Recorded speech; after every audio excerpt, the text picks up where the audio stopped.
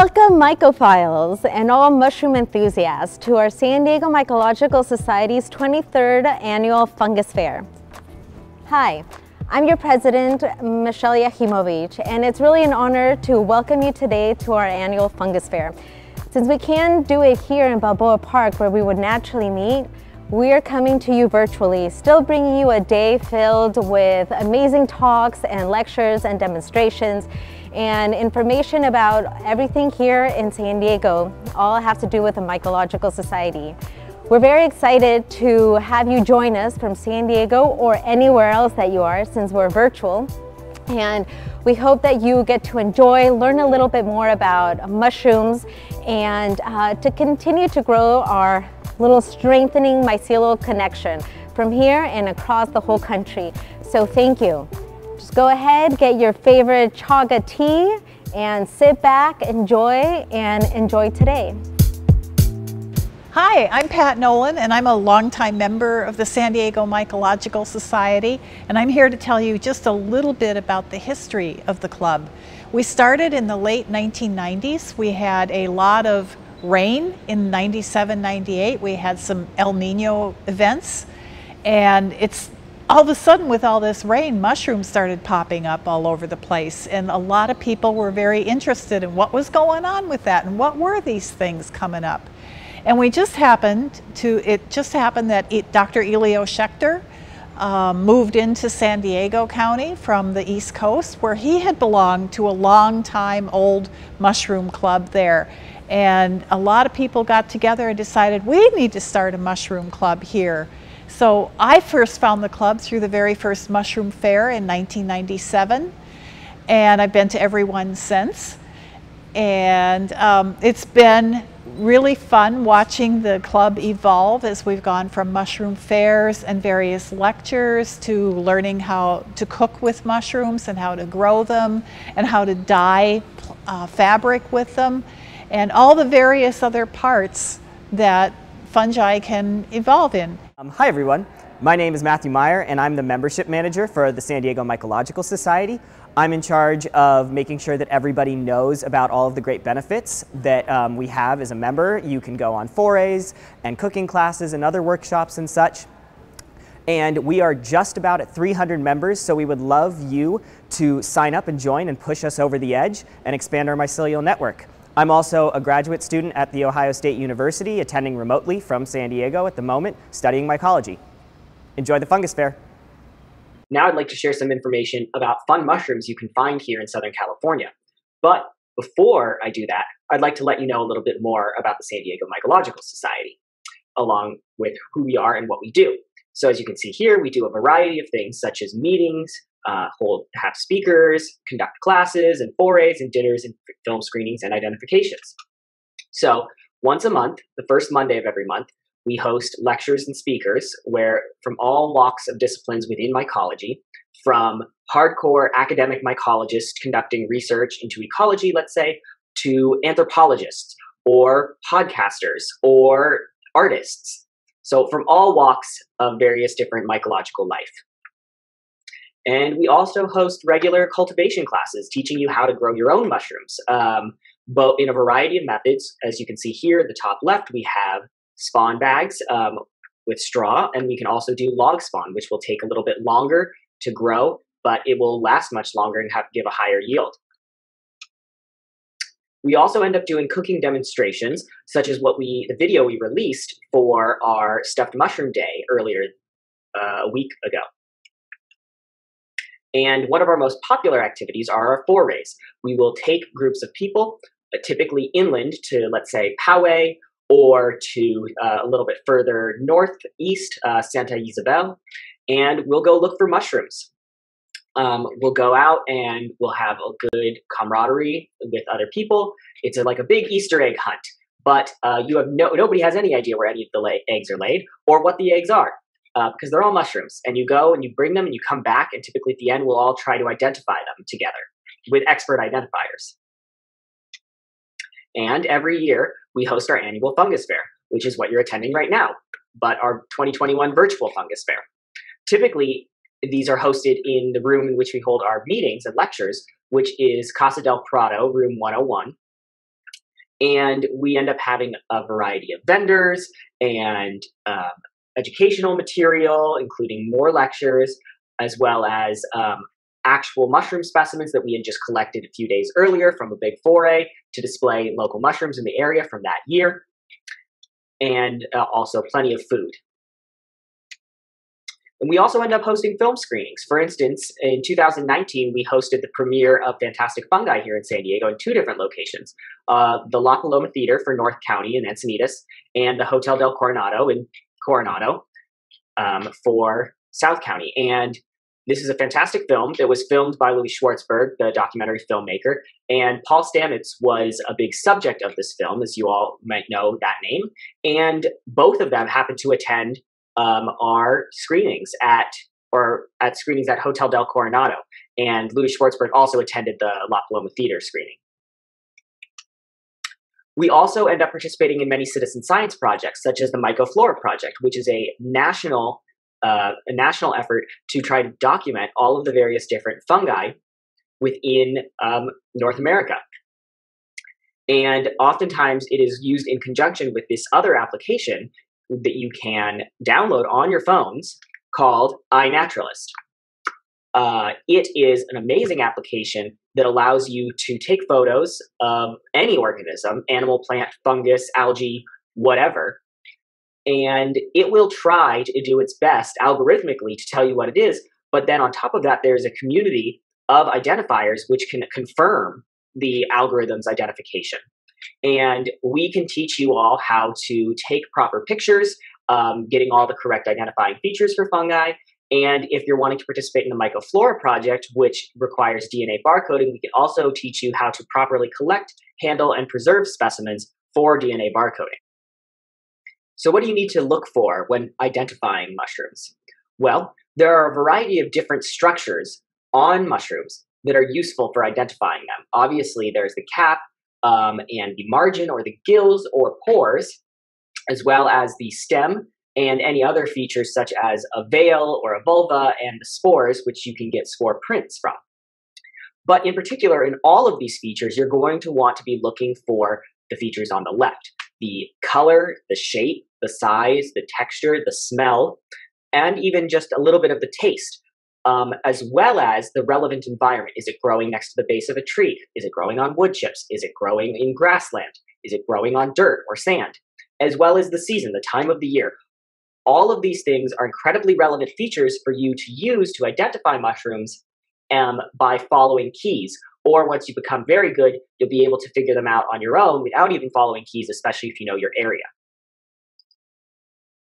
So here's an example of a very common mushroom you might see here in San Diego County. You've probably all seen this one, Chlorophyllum mollibites.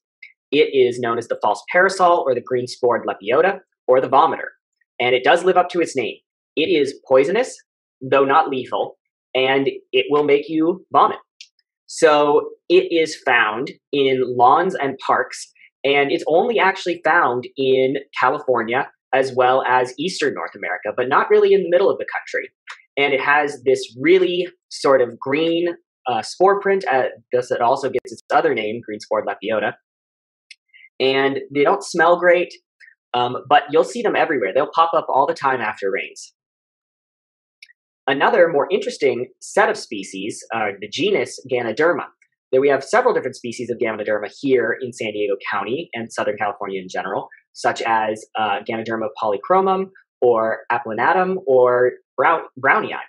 All of them are here, and they can take on all various different shapes and sizes, and they grow on the sides of trees, both living and dead.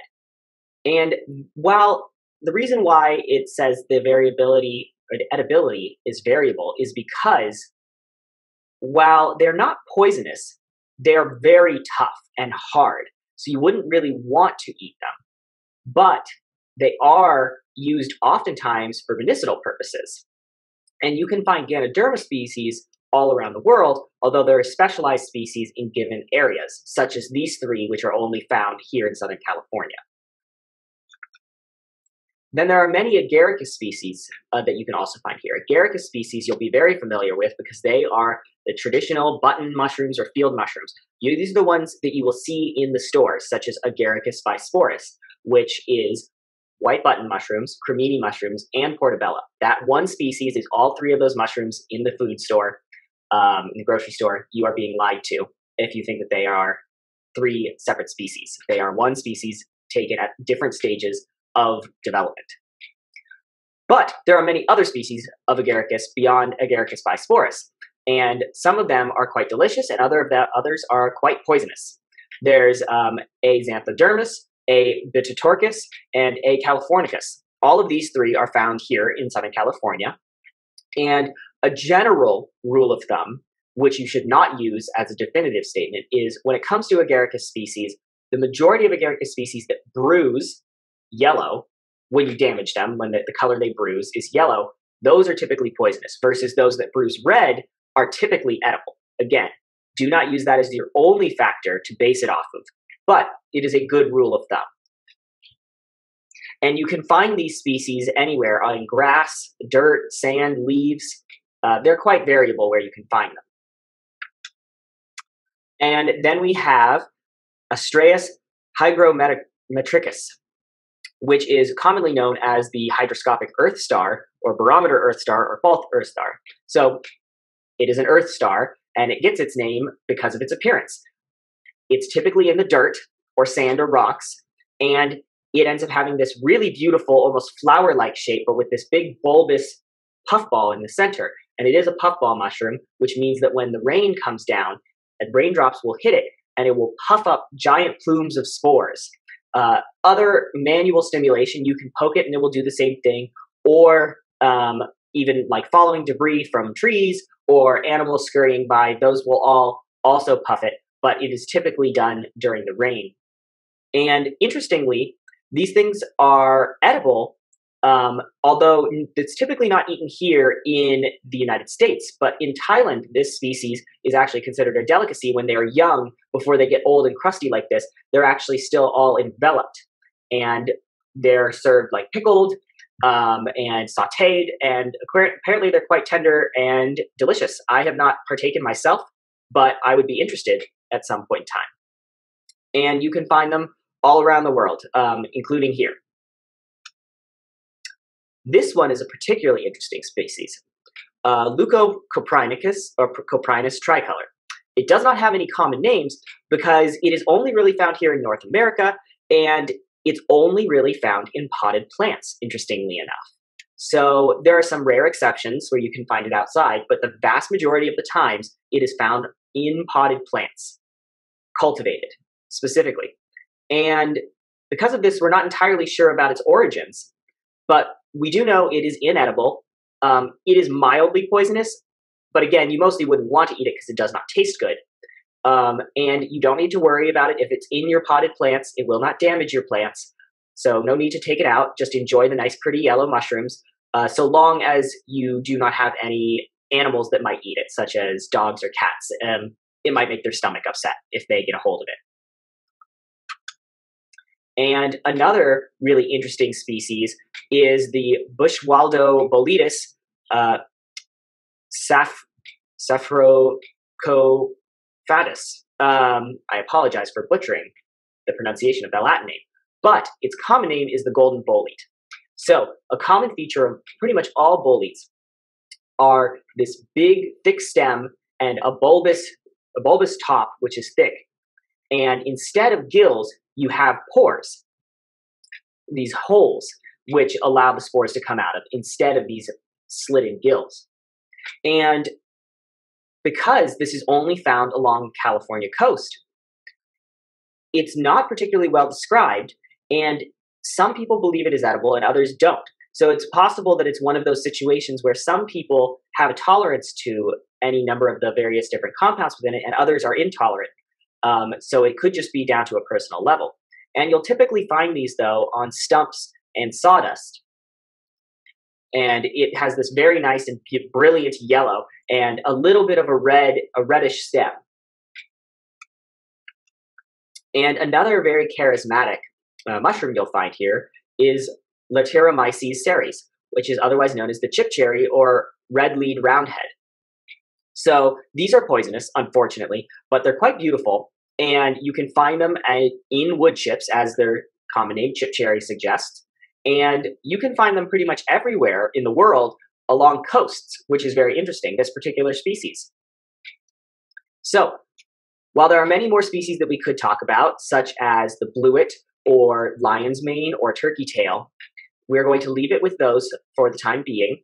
And if you would like more information about what mushrooms exist here in Southern California, and identifying any mushrooms you might happen to find on your next hike, we again highly recommend that you download the application iNaturalist or consult with the website Mushroom Observer. Or if you would like to, in addition to all of those, you can also upload photos to our San Diego Mycological Society Facebook page or our new Facebook group, SDMYCO Community. You can also send us a message on Instagram or tag us on Instagram with a post, or email us directly at sdmyco@gmail.com.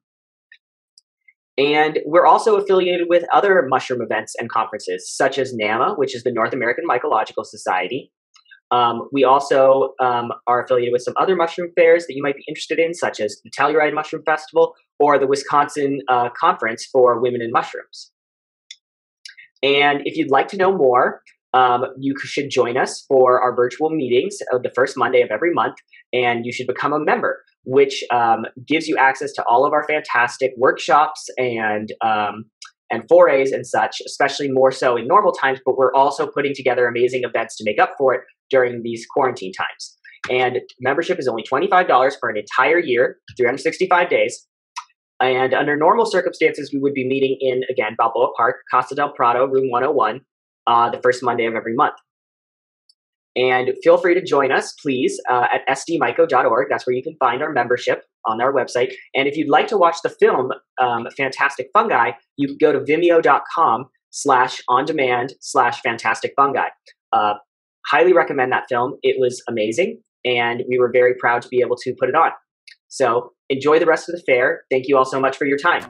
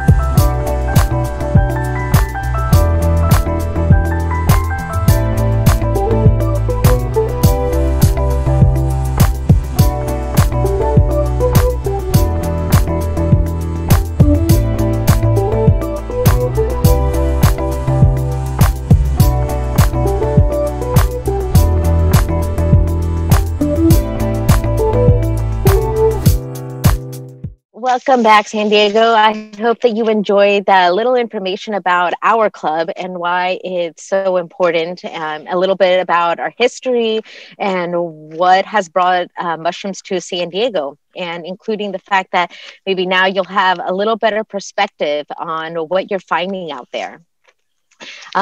Next, it's going to be a pleasure to introduce the president of NAMA from the North American Mycological Association, Barbara Ching. Welcome. Barbara's going to be Barbara's going to be talking to us a little bit more about NAMA, the same thing that, we just went through our history. This is going to be about the history of the North American Mycological Association. There's around 80 little affiliated clubs all over, just like here in San Diego, all over North America. And this is kind of like the umbrella of what keeps all these societies together. Just now that as we're going back through Zoom, you will have so many more opportunities to go out and scope out different areas of the country and what mushrooms they have to offer. But I would love for you guys to really pay attention to NAMA, because they're the ones, the mycelial connection, that bring us together. And just a little bit on Barbara. She is the NAMA president. She's going to be going into her third year. I've had the pleasure of meeting Barbara both at the foray for NAMA, which she'll tell you a little bit more about, over in the Pacific Northwest, as well as the Mycelial Mysteries out in Wisconsin, when it was a group gathering of women, around 200 women, just talking about mushrooms. So she's been teaching classes. She's a professor in Iowa, lives in Iowa and Ames. And one of her little fascinations about mushrooms was when she was younger, her grandmother used to make a lot of mushroom dishes, but they were all canned mushrooms. And still, there was a fascination and a love for them. So a lot of the people get interested in mushroom foraging from the grandmothers, but this was all about cooking. And throughout time and foraging and going out to nature, she got to explore and learn more about mushrooms, and worked her way up. And now she's the president, making amazing things for NAMA. So thank you so much, Barbara, again, for joining us. And I'd love to hear more about NAMA. Thank you, Michelle. It's exciting to be here in San Diego, more or less. I wish I really was there. So thank you for having me, and I'm glad to have this audience to tell you more about the North American Mycological Association. Michelle's already told you it's an association of clubs, and your club here in San Diego is one of our affiliated clubs. And this pooling of resources we can do as an umbrella organization with clubs around the nation allows us to do a lot of really fun things and a lot of really important things. And I'll talk about that more later. But in the meantime, I want to share some information about NAMA's history and really emphasize the resilience we have, just like your club here in San Diego has. COVID has really showed us that we're very resilient, and we can think of ways to carry on with our mission of learning more about fungus and making more friends, no matter what. I'm going to share a screen for a few minutes because there's a lot of information and I want to get it right. And reading it will help you absorb it too. Organization started in 1959, and fascinatingly enough, it was a sort of government initiative to support clubs and groups and kind of educational fun gatherings put together by people wherever they live. So NAMA started as the People Committee on Fungi in 1959.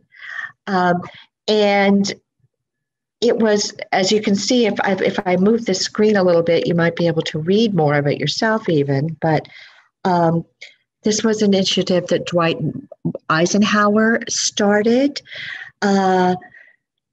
to encourage international friendship, but also clearly within the nation, within the United States too, putting people together to explore common interests, learn things, do things. It definitely sounds very Cold War era. People to People Committee on Fungi, and Harry Knighton and Elsie Knighton, the founders, stayed with NAMA when it became an independent organization. And to this day, we give the Harry and LCS Knighton Award each year at our annual gathering, the annual foray, to a NAMA member who has done exemplary service for their clubs. Somebody who's an excellent volunteer for their club affiliated with NAMA. So NAMA forms a committee to take nominations and do this award every year. NAMA and all the affiliated clubs are volunteer run. We really are people to people. And we've managed to do this Zoom to people too. An example as your annual mushroom fair, really a good example of NAMA's resilience. So we have been active for roughly 70 years and persisted year after year, even in this year when it first seemed like we weren't going to be able to do anything. We had to cancel our annual foray, for example. But let's talk about that now. That's our big event every year, is a foray, a national foray. It's, again, the strength of combined resources, people to people and club to club, allow us to put on a foray every year, a different location, that lasts several days. And the site selection is based on high hopes and strong probabilities of finding a lot of mushrooms. My favorite part of a foray is the mushroom identification process and mushroom identification tables. So, but first I probably should tell you more about places we've held recent forays. Last year we had planned to have our foray in the Ozark foothills, a little bit southwest of St. Louis, but because of COVID, we had to cancel. It was an October foray. That is the best time to find mushrooms in the Midwest in the fall. There is that burst of morels early spring, but fall is the most abundant and most variety of mushrooms in the Midwest. We're hoping, and the Missouri Mycological Society, known as MOMS, was going to co-host that foray, and we hope we can do it in 2022, reschedule it in 2022. In 2021, vaccinations permitting, we will be hosting the annual foray outside of Estes Park in the Rocky Mountains, and the Colorado Mycological Society will be very involved in helping to organize and host there. That will be in mid-August, and it's looking, I have some optimism about the vaccines making it possible for us to attend and host this foray. So that's our plan for the next 2 years. We have been vouchering the mushrooms we have found at our forays for many years. This is another important part of our history, is advancing mycology throughout the North American continent. And we have hosted forays in Canada before, and Michelle and I are going to do our best to make sure we can have a foray in Mexico soon. So, because again, our name is North American Mycological Association. Back to the vouchering. We're very involved in identifying the mushrooms of our continent, right? The European mushrooms are very well documented. We're a younger country, a vaster country, and our voucher program, and a voucher is a record, if you're familiar with how herbariums work, plants are vouchered in herbariums, is proof that a mushroom was found and identified in such and such place on such and such a day, and the dried specimen and spore print is preserved along with that. We'll be doing a program, by the way, in February about the vouchers that George Washington Carver deposited at the Iowa State University Herbarium, Fungarium, while he was a student here. So vouchers are historical in any number of ways about who was finding them, when, where, documenting that such and such a mushroom does appear in such and such a place. We've been doing this for years, as I say, with records of what we found in every place we have hunted for mushrooms, and these are all at the Field Museum. So we've been doing this for years. But before they end up as dried specimens at the Field Museum, we lay them out at table after table after table at the foray as they come in after each day's forays. It is my favorite thing of all to do at the foray, and just such a great example of what people to people, us in fungus, so to speak, do when they get together and hunt for mushrooms and share what they find. You can walk along these tables, and they don't put duplicates out. There'll be table after table of mushrooms that were brought in, identified by the mycologist in chief and the other mycologists present and mycology students who identify and label, put them out on tables, and you can walk by and see real examples of mushrooms you may have only looked at in books before, when we all go out in the woods together and come back together and identify them. So it's one of the great educational and fun things we do at forays. We also have lectures. If you have ideas for a lecturer you would like to see, a presenter you would like to see, or an activity you would like to see at the annual foray, let me know. My email is easy, president@namyco.org, president@namyco.org. So that's a little bit about our history and our future. We're involved in the North American Mycoflora Project. They're now calling themselves the Fungus, a nonprofit group working to create a document of the fungi that we can find in North America. So we have an important future ahead of us, in addition to all the fun we can have year after year after year, but this important future in helping document the macrofungi, the mycoflora, whatever we want to call them, of North America. NAMA also has a public service component, and giving back to communities is always important, I think, in any kind of organization, people to people. Fungophobia is a thing, right? One of the reasons I think I was not taught how to look for mushrooms at an early age was that fear of I'd put anything and everything in my mouth, right? That's what little kids do.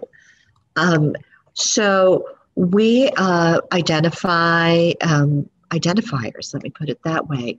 We maintain a list of people in every state who can help identify toxic mushrooms in really scary emotional situations. Yes, of course, toddlers will, put anything in their mouth, but most frequently we hear from upset pet owners. It's whose dog or cat seems to have eaten a mushroom, maybe having some kind of gastric distress. We often hear from veterinarians as well for guidance on how to figure out what mushroom was eaten, if it's poison, what kind of poison, because poisoning is a spectrum of feeling sick for a day or two to needing to get to the emergency room right now. So it's a sort of counseling service, first, at least in the first encounter, but a way to help people who, of course, want to save their pets or their child, or we often hear from college students who are now suddenly are concerned about the mushrooms they just ate, that kind of thing. So helping get the word out in a timely manner, help getting advice, counseling, putting in touch with an identifier is something we do. And every year, Michael Bug, who is our toxicology chair, puts together a report of poisonings that have been brought to our attention, that have come to our attention, either because we've talked to the person who wants to report it and know what to do about it, or we hear about it from veterinarians. So trying to help people who have had a bad encounter with mushrooms is one of the important things we do through reporting, but also on another screen, you can see a list of identifiers. So if you're in San Diego, you can see if there is a veterinarian or a pharmacist or a mycologist who has some experience and give you some next steps to take. There are very few actual deaths by mushroom poisoning, by the way, on a year-to-year basis. Keep in mind that, from an upset stomach to death is the spectrum of things we would call toxic reactions or poisoning. So it would be great if you joined NAMA. If you're a member of the San Diego Club, you can join with a $5 discount because your club is already a NAMA member. And in return, you will get word right away when registration for the National Foray is open. You must be a member to attend. Often the Foray fills up, so getting a timely invitation to register is a valuable thing. You also get our bi-monthly publication, which we call a newsletter. It's more like a magazine because we email out announcements of upcoming events like Zoom meetings or Zoom presentations. And you'll get invitation to those Zoom presentations, and they're either free or maybe $5 or $10. Thank you for showing that cover. You can see that the cover is more like a magazine. Photography is a big interest of our organization. We have many members who are excellent photographers. We have a photography contest each year. We try to put members' artwork and photography on the cover here of the Mycofile. So you get that Mycofile 6 times a year. You get invitations to the Foray and to register for the Foray and to the Zoom events, which is something we just started this year. An example of our resilience, our commitment, and just urge to stay in touch and with fungi and with each other. So I really encourage you to join and to volunteer. Get involved. If you want to get more involved in producing a journal, in writing, and sharing your photography, you can get involved in any of these things. We have a photography committee as well. Help us plan forays. Help us put together our Zoom programming. We have any number of committees and ways for you to volunteer. And I encourage you to do it. I can say that we have a lot of fun, just even getting in meeting. You'll make friends too. You're going to learn more, find more fungi, and you'll make friends. Well, how I know Michelle from getting together for Fungus mushroom events, and how I'm glad to know Cassandra now too. But it's a way to stay in touch with mushrooms all year. Your season in San Diego is starting soon, and I bet it's ending soon too. That's how it feels where I live in Iowa. From the first morel to the last maitake, that's a short fraction of the year. So NAMA will keep you doing and immersed in something you really enjoy year round. You can also join other affiliate clubs. Michelle, are you in other clubs besides the San Diego Club?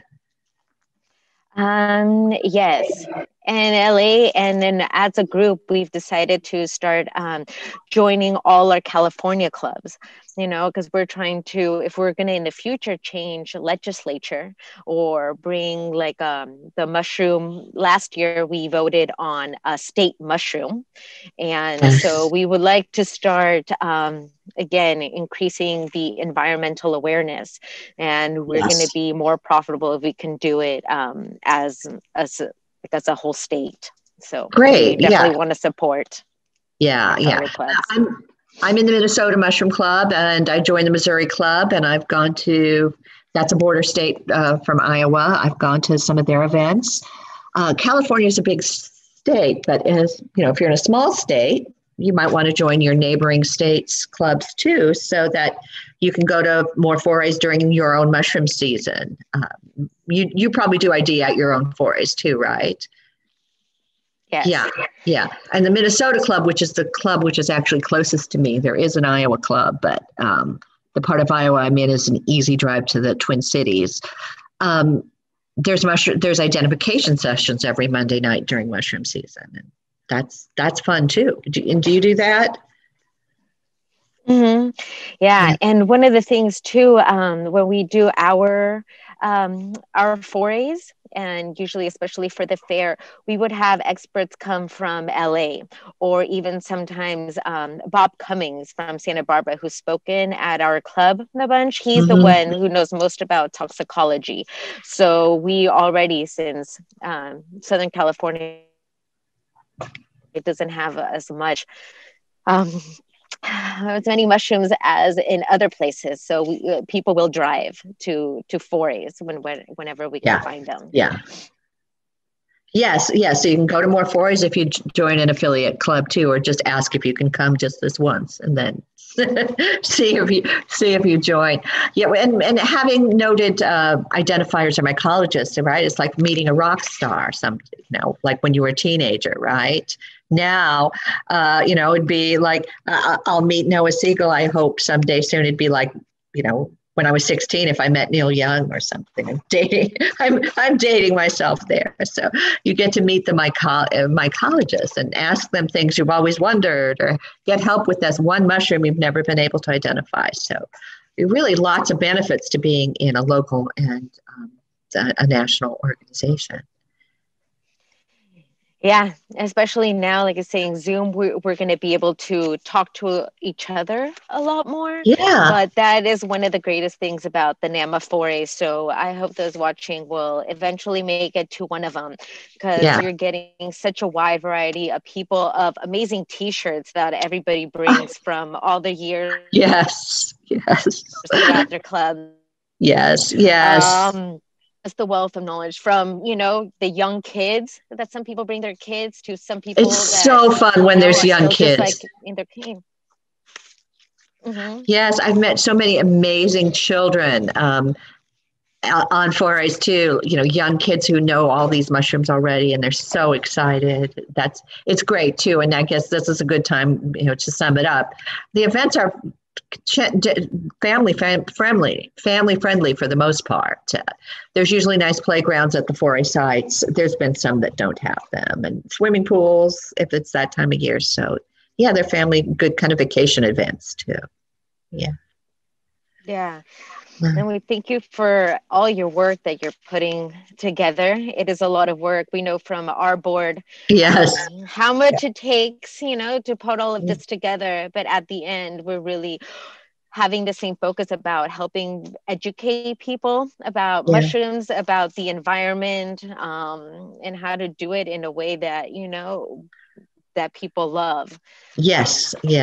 And a couple quickly mentioned how to cultivate mushrooms. We usually have a workshop or two about that at forays if you want to grow mushrooms at home or in your yard. But mycoremediation, maybe how to use mushrooms to restore damaged sites, or learning about that. And there is some public policy we need to interact with as well, as Michelle mentioned. Making sure we have places that we can look for mushrooms is becoming an important thing. So I'm so glad to be here. I hope to hear from some of you and see you at a foray. And let me know if you have any questions or comments as well.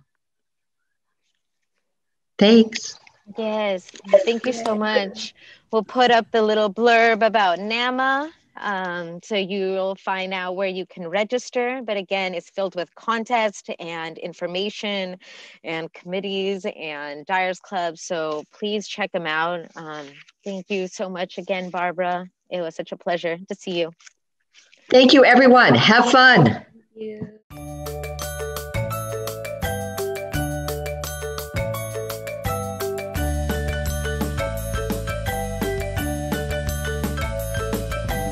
This place has mushrooms coming out. It's everything. It's like a theme park of mushroom hunting. The mushrooms are as beautiful as a wildflower and more exciting to find because, you might be the first person in the last 35 years that ever saw that there. A lot of them I know from books, and they're arriving in the flesh on those tables in multiples. At the 2017 NAMA Northwoods foray up here in northern Wisconsin, we've been having a complete blast. NAMA represents the largest group of collectors, amateur mycologists, professional mycologists and people just interested in general in mushroom-forming fungi. It's really exciting at a NAMA event because it is such a blending of people with such varied interests and such varied skill levels. Some are college professors, some are self-taught. Lots of people working at different universities or herbarium that I get to meet and actually talk to. I've read their books, I've read their papers. So NAMA is a great place to interact with people and learn from them. I was blown away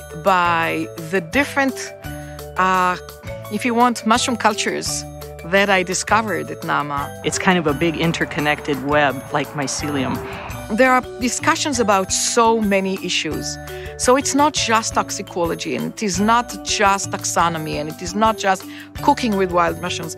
Everything comes together. And I've always wanted to have some kind of like little recording system that recorded all the conversations at NAMA4A and wrote them up because there's so much information exchanged. When an expert in a group of mushrooms is really not sure what they're looking at because they're seeing it for the first or second time, that's when things get really exciting. I think it's important to study fungi because they're everywhere and they're holding everything together. Then you start seeing the connections of mushrooms and green plants and mushrooms and insects and all the interactions, ecological interactions. And a lot of understanding of environmental stability comes from gaps in our knowledge, and a huge gap can be the fungi, because fungi are incredibly diverse, and all of that diversity represents different individual roles that fungi can have and play in terms of stabilizing the environment and contributing to the health of ecosystems. There's a whole resurgence of folks interested in getting out into the woods now, into the forest. What is nature? What's our role here on the planet? And what role does fungi play? Once people start to learn about mushrooms, they realize that it's sort of the biological frontier. We think that probably we've described about 5 or 6% of the total fungal diversity on Earth.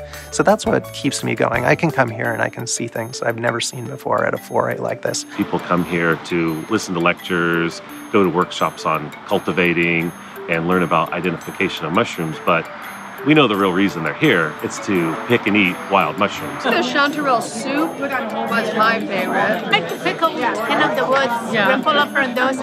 I like the maitake tea. Mycology brings people together out of the fear of getting poisoned, basically. That's the real truth of the matter. Mycology also brings people together because we share common knowledge. If you're interested in mycology, there's no better way to learn and to be inspired than to come to a foray like the NAMA foray. The best way to learn a mushroom is to see it in person, to have someone at a foray say, well, that's what it is, and it looks like this, and you have the other mushroom there to put the two together, and so you know this is edible, this is poisonous. And while they look a little bit alike, seeing them together with an expert to talk about them is really a good way to learn them. At NAMA4 you have 200, 300 people. So you get exposed to lots of different aspects of how people are interested and interact with mushrooms and weird fungi that you never knew about, and they know how to find them. Folks who are interested in fungi should join a local club. NAMA has 80 affiliated clubs, and learn from the local club and then extend their knowledge by joining NAMA. Joining a mushroom club was a great way to start, but coming to NAMA, you have amazing individuals that are doing a lot in the world of fungi. One of the beauties of NAMA is that it's in a different place every year. It's always nice to see some different mushrooms that you've never seen. I think mushroom people mostly just want to be in the woods. I do. When you go in the woods, you feel extremely peaceful all of a sudden. I would love to come back to NAMA year after year. It's really a very synergistic kind of gathering where there's a lot of people who know a lot of things about a lot of different things. And so we can all learn from each other and find out what's here and what fungi do and what they are and what the different kinds of species are. Just as long as I can spread my spores, that's great.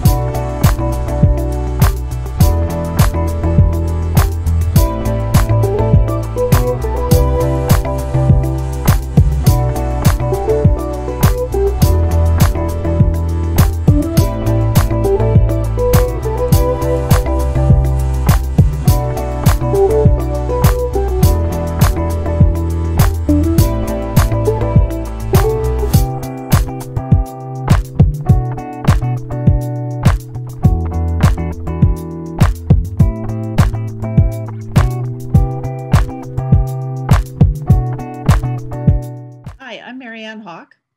I'm a scientist with the San Diego Mycological Society. I love the way that mycology brings together such a diverse group of people who all have their own reasons for being interested in fungi, whether it's through science, cultivation, food, human health, ecological health, travel, or art. I'm really glad that you're here. So today we're going to dive into a fascinating topic, the mysterious hidden life of spores. You may not know it yet, but fungal spores are important in your life. These fascinating microscopic spores are colorful, beautiful, and incredibly complex, perfectly designed for the important role they play in nature. Let's dive in. When the microscope was invented around 1590, suddenly we saw a new world of living things in our water, in our food, and under our nose. The word spore was used for the first time by this man, Johann Hedwig, back in the 1700s. He was skilled at microscopy and biological illustration, and eventually he directed the Leipzig Botanical Garden. Hedwig was actually known as the father of bryology because of his work on mosses. So where do spores come from? Let's start with something simple. If you think of a typical mushroom that a child might draw, it has a cap on top and a stalk underneath. And then there are gills. That's where the spores are produced. These microscopic spores are designed to spread around through the air or by water in order to make even more mushrooms. Apparently, an 8-centimeter mushroom produces as many as 40 million spores in an hour. Of course, being science, it is a bit more complicated than that. There are 3 basic types of spores depending on how they're produced. Conidia, shown across the top, are vegetative spores, so they are asexual. The other 2 are sexual spores, and they're called basidiospores or ascospores, depending on the type of fungus that makes them. In the group of gilled mushrooms, the spore-forming tissues, called basidia, are located on the gills on the underside of the cap. The basidiospores are dropped from the gills when mature. In the other group, called sac fungi, the spore-producing sacs, called asci, are located on the inner surface of the mature fruiting body. These ascospores are released in a cloud when the asci break open. Ascospores, their development is shown here across the top, are produced by the sac fungi. So as their name implies, their spores are produced inside a sac. So they look a bit like peas in a pod, illustrated here by the fungus called Neurospora. Basidiospores, shown across the bottom, develop externally at the tip and are not enclosed in a sac. To help me remember the difference between them, I call ascospores innies and basidiospores outies. So now we know a bit more about different kinds of fungal spores and how they're produced. But what are they for? Basically, the answer is reproduction, dispersal, and survival. And of course, this being science, the different types of spores have a variety of specialized names depending on the type of fungus that produce them. But as it turns out, that's quite important for identifying fungi, and pathologists look at spore shape and appearance to tell them apart so they know which ones they're dealing with. Spores vary in shape from spherical to ellipsoid with different shaped ends. They also vary in their surface ornamentation, from warts and ridges to long pointed spines. Some spores, like the marine fungi, even have appendages around their middle or at their terminal ends. Ingoldian fungi. These aquatic fungi are named after C.T. Ingold, the British mycologist who first studied them. These are some examples of diverse spore morphologies that can be found in foam from freshwater streams. Who knew? Fungal spores can be complex and multi-layered. Here's what they can look like in cross-section. At the bottom is a picture I took with the scanning electron microscope showing the layers of the wall of a commonly found soil fungus. Spores are very beautiful, as this lovely illustration shows. They come in a dizzying array of shapes and sizes and look like they came from some kind of fantasy novel or alien world. When you look at them with an electron microscope, some fungal spores look a lot like plant pollen. That's pollen from a sunflower in the top left and a spore from puffball fungus in the lower right. Why does that matter? Because both can cause allergies in people. Just look at those menacing looking spikes. This is a picture of a variety of types of pollen taken with an electron microscope.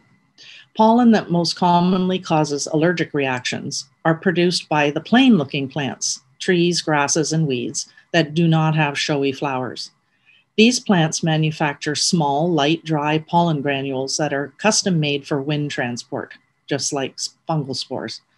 The pollen becomes lodged in the mucous membranes of the nasal passages when you breathe them in. The immune system produces immunoglobulin E, or IgE, antibodies to fight invading allergens. Even though everyone has some IgE, an allergic person has an unusually large army of these IgE defenders. Special cells called mast cells are frequently injured during this warring between the IgE antibodies and the allergens. When injured, the mast cells release a variety of chemicals into the tissues and blood, one of which is known as histamine. These chemicals are very irritating and cause itching, swelling, and fluid leaking from the cells. So that's why hay fever sufferers take antihistamines. Speaking of health, this article appeared in the LA Times just a few weeks ago.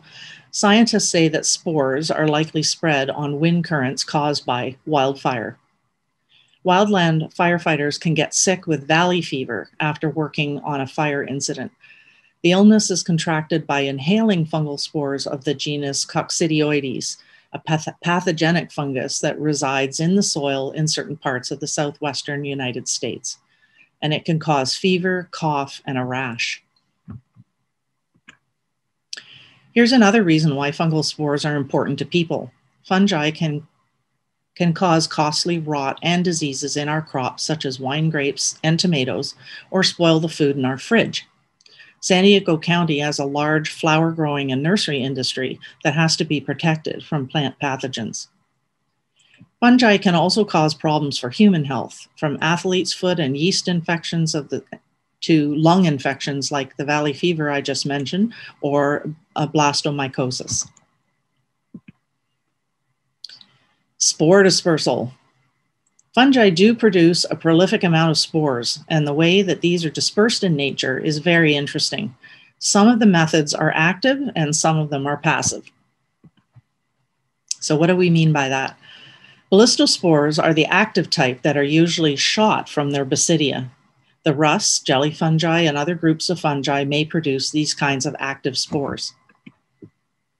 So how do they shoot their spores? Well, one mechanism acts when a tiny droplet, called a Buller's drop, rapidly forms and shifts its mass in a way that pushes the spore. The energy of spore discharge comes from the rapid surface tension powered movement of the Buller's drop onto the spore surface that catapults the spore away. Ultra-high-speed video cameras show that these ballistospores can catapult into the air at initial accelerations in excess of 10,000 G. That's pretty amazing. Coprophilous fungi use the dung of herbivores as substrates. The ascospores are sticky and darkly pigmented so they can survive gastric juices and UV light. The mechanisms of spore dispersal of these fungi guarantee that the spores are propelled from the dung onto nearby vegetation, mostly by these ballistic mechanisms, where the fungi will be eaten along with the plant material and pass through the animal digestive system to repeat the cycle. A fine example of an artillery fungus is Pilobolus, which lives in animal dung. It produces these black asexual sporangium that look like a cannonball on the end of a long stalk. Below the cannonball is a special balloon that fills with water in the morning sun. When the water pressure gets high enough, the balloon suddenly bursts, launching the cannonball into the air.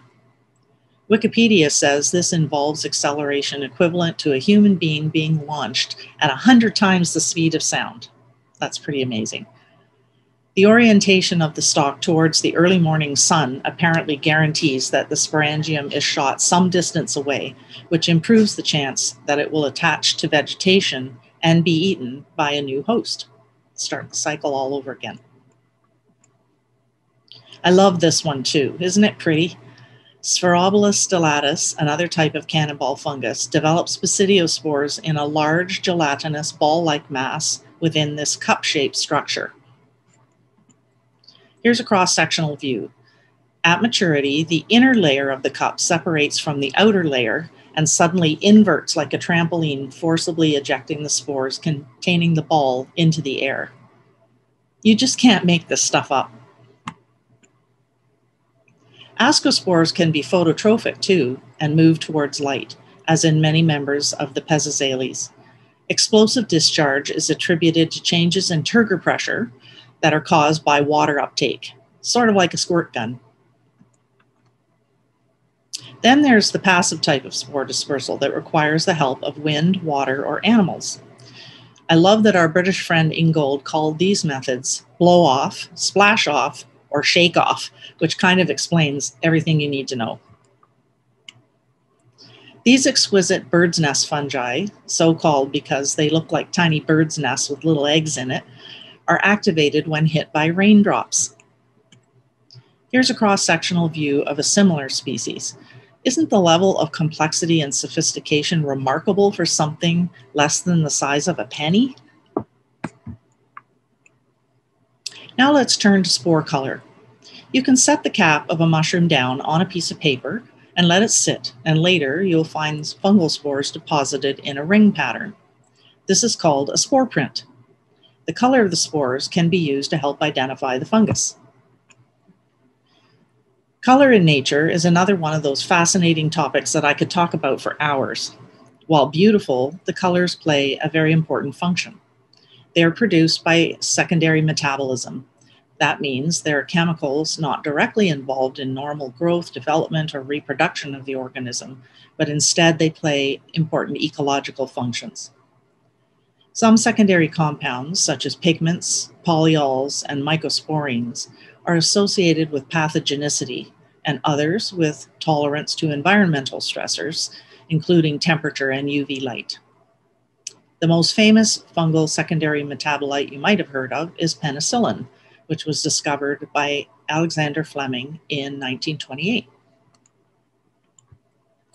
Spore coloration is often used as an aid to identification of species. Colors are generally pink, red, orange, yellow, purple, olive, green, or gray. The color may present itself in the spore wall. It could be within the cytoplasm, in oil droplets, or even in the membranes. Often the colors are caused by carotenoids, such as the common orange beta-carotene or dark red lycopene. Other complex pigments like dark black melanin may be present. These are microscopic images of several different fungal spores. Agaricus spore walls are darkly pigmented. This is common in fungi found in xeric habitats. Lycoperdon spores appear brown, and spores of the desert fungus Bacteria are an orangey rust color. These colors are produced by the secondary metabolites such as anthocyanins. What's the role of color? Well, it provides protection from damaging effects of radiation like exposure to UV light and from desiccation. Coloration provides resistance during dispersal and aids long-term survival in harsh environments. The black melanins absorb radiation and dissipate energy into their double ring structure, which protects the spore membrane. Fungal pigments such as this dark brown one from Physolithus can be extracted. They have a lot of uses, including the dyeing of wool and fabrics. At our annual fungus fair in Balboa Park each February, we usually have artisans who use fungal dyes to produce beautiful clothing products. Pigments can even be used as ink to make paintings and drawings. Fungal spores may also be fluorescent. I took these pictures of glowing spores with a special microscope under different wavelengths of light. So now we can finish off our talk by looking at some fun and interesting fungal spores. And I have to credit Dr. Pat Nolan of the San Diego Mycological Society for suggesting some of these. The conidia of this plant pathogen are quite distinctive and are known as three-tailed mice. Fusarium is commonly found in soil, and some types are important pathogens in plants and animals. It can have 3 different spore types. These ones, called macroconidia, are really big and look a bit like striped bananas. Some aquatic fungi have beautiful star shapes. These live in fresh water and eat leaves. These types of tetraradiate spores have even been found in fossils from 20 million years ago. Some, like these, look like cannonballs. Their dark coloration protects them from harsh environmental conditions. I'll end with this one, Spongiforma squarepantsii. Yes, it is named after the cartoon character SpongeBob SquarePants. I guess the scientists thought that when the spores were viewed under the scanning electron microscope, they looked like orange sea sponges. Isn't nature amazing? Thank you for listening to my talk, and I hope you enjoyed this glimpse into the hidden life of spores.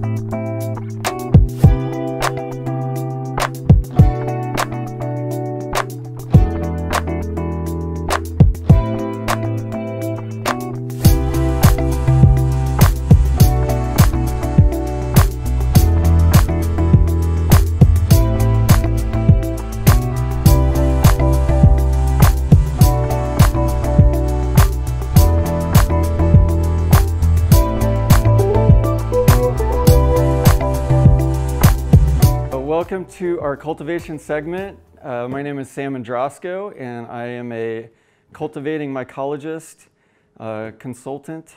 I grow mushrooms for a living, and today we're going to show you how to make up your own mushroom growing kits at home.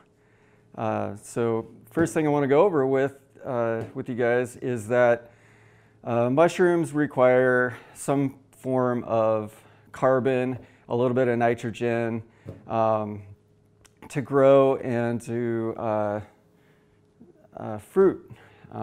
So the things that we're going to need today are a substrate. Today we're going to use either core, and I'm going to show you how to use hardwood pellets to make your mushroom kit. Mushrooms can also grow on cardboard. They can grow on leaves, as long as they're dry. Straw, we can use wood shavings, sawdust. It doesn't have to be in the pellet form, but I'm going to show you an easy way to grow mushrooms on pellets today, because it's just super simple. And we'll also need some spawn. The home cultivator usually isn't going to be doing all of the lab work. There's plenty of stores out there online and in certain cities where you can go and you can buy what they call grain spawn or sawdust spawn. I have an example of sawdust spawn here. This is sawdust that's been hydrated and inoculated with a certain type of mushroom, in this case shiitake mushrooms. And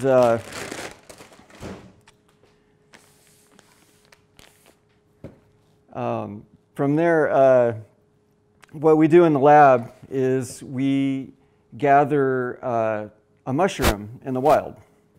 And this mushroom has some certain type of characteristic that we like. And what we do is we bring it home and we clone it. And we open the mushroom up and take little pieces of sterile tissue out of the inside. We stick it on agar and we grow it out. And once we have a nice, pure, clean culture, we expand that onto either the grain or the sawdust or some type of special media that we make up to allow the mushroom to propagate and create a nice, sterile media from which the mushroom can jump off of into our substrate.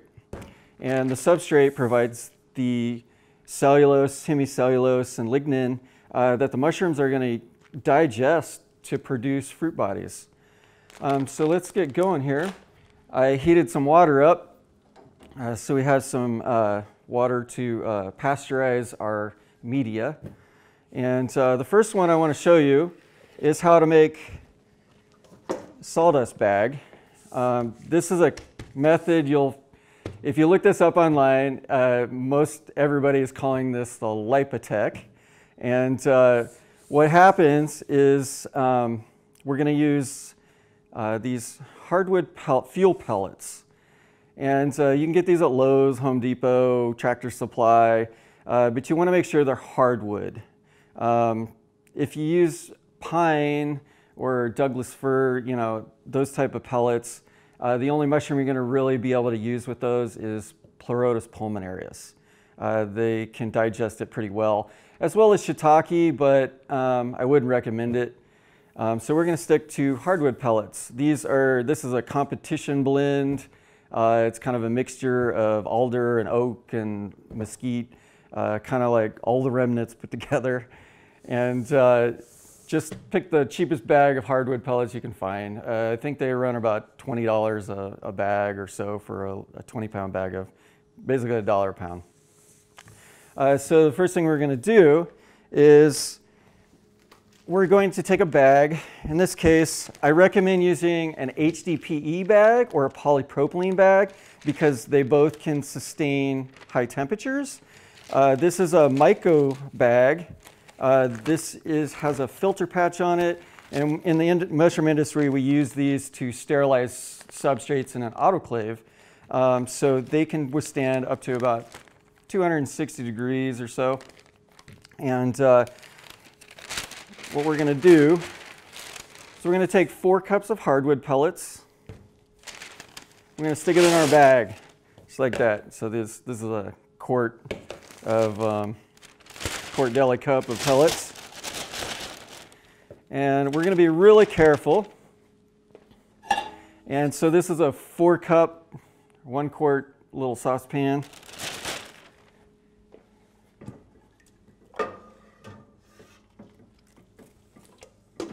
Be really careful. We're going to take some hot water, kind of slide it inside and pour it in.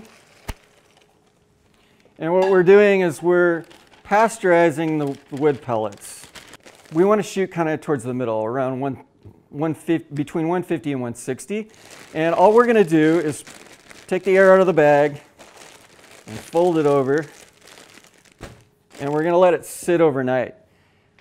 What do they call these? Drip mats for your dishes. And just kind of wrap it up. Just cover it on top. And just let it sit there overnight. And once it's cool, you're going to end up with a bag of sawdust that's nice and hydrated. You don't want it too wet. If it's too wet, you're going to suffocate the mushrooms. So what we want it to look like, it's going to still be really gritty, but it's still going to be wet. And if you squeeze it, you can kind of hear it like a sponge. And there's going to be like a little bit of, you're going to hear the moisture inside of it. If you get a few drops, that's okay. But if you get a nice stream of water, no, that's too much water. So try it again and with a lesser amount of water. Some of the wood pellets are going to take more water. Some are going to take less to hydrate. So experiment with your wood pellets before you start making your bags. So this is some mushroom spawn. This is Hericium erinaceus. All the different mushrooms, the spawn's going to look different. Different colors, different growth patterns. Some are going to look fluffy, some are going to look really wispy, like the lion's mane. So the lion's mane might actually have some fruit bodies growing on it. It's okay, just break up the fruit bodies with the spawn and spawn with it. As you know, don't worry about the fruit bodies if there's any in the spawn. The colors can vary from orange to, you know, like a black. They can be white, kind of grayish color. But for today, we have lion's mane. And this lion's mane is growing on oats. We're going to break it up to where all the kernels are in individual pieces. I want to break it all up.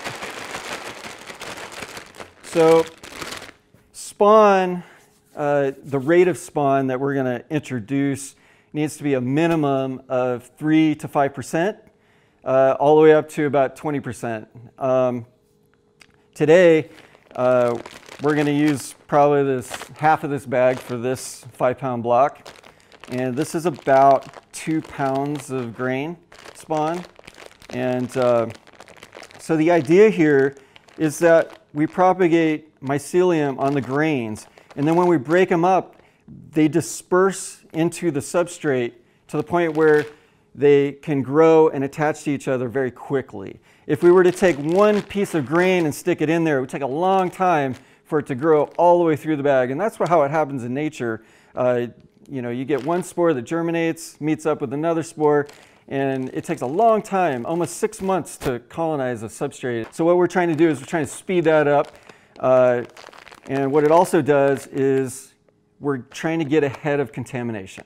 So if there is any other microbial activity in here, the more spawn we use, the better chances we're going to have of it colonizing the substrate before another competitor mold or bacteria takes a hold. So to inoculate the bag, just open it up, open your bag of spawn, pour it in, save your spawn for later. You can tape the top of it and throw it back in the fridge. Gather the top of the bag up and just shake it up.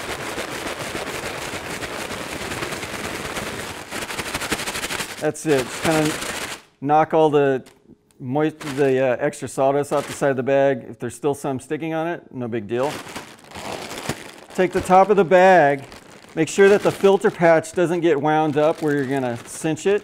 And just take a zip tie or a twisty tie and just tie the top of it. And all you got to do is just set that bag aside. And in about 2 to 3 weeks, you'll see a lot of mycelium start to coat the inside of the bag. And once it's pure white, you can fruit the bag. In the case of lion's mane, you can just make a hole about 1 inch down from the, just take a knife and poke a slit in it. It only needs to be about 1/2 inch to 3/4 of an inch, about 1 inch down from the top of the substrate. And then set the bag into fruiting conditions, and the lion's mane will come out and fruit on the outside of the bag. And when it's done, you can just twist it off and cook it up. So that's how you make a sawdust bag. I recommend doing it this way. It's just super simple. You can do it in the kitchen, and just makes it really easy. You can do it with the kids, do it as a couple together for fun, date night.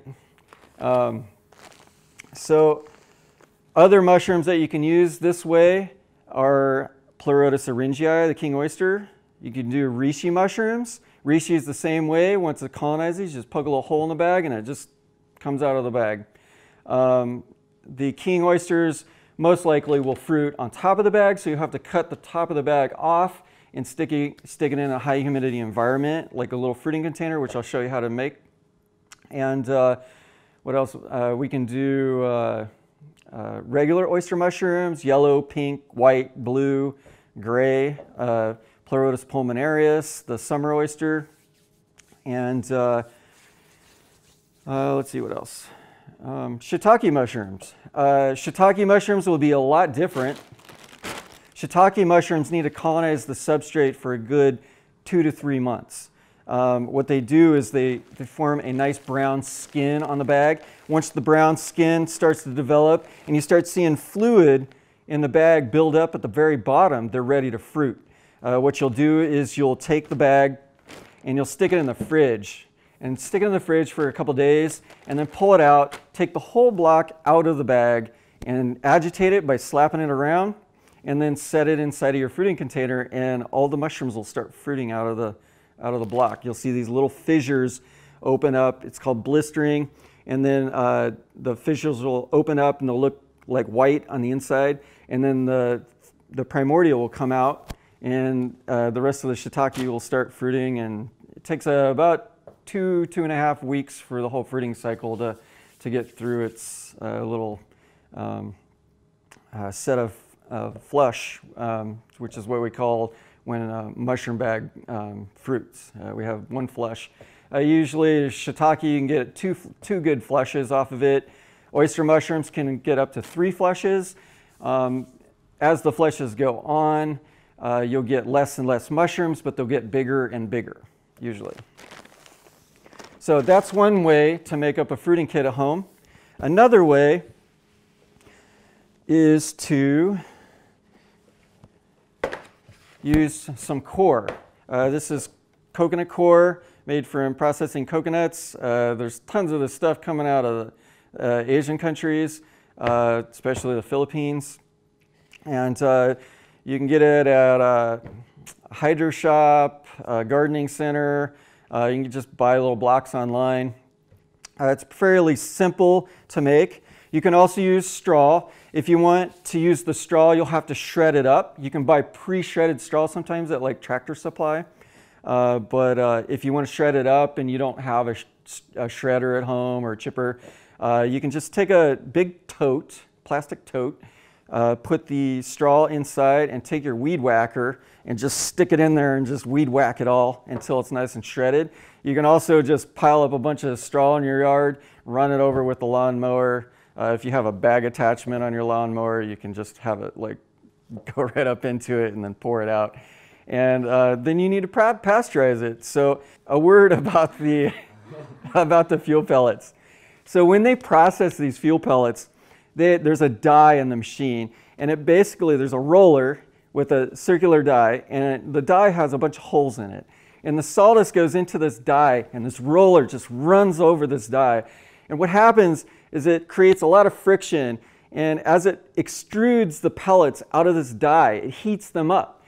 So it's basically pasteurizing the sawdust pellets. So that's why I recommend using the sawdust pellets at home, because they're already pretty much pasteurized when you get them. They're really clean. So all we have to do is just repasteurize them just to be on the safe side.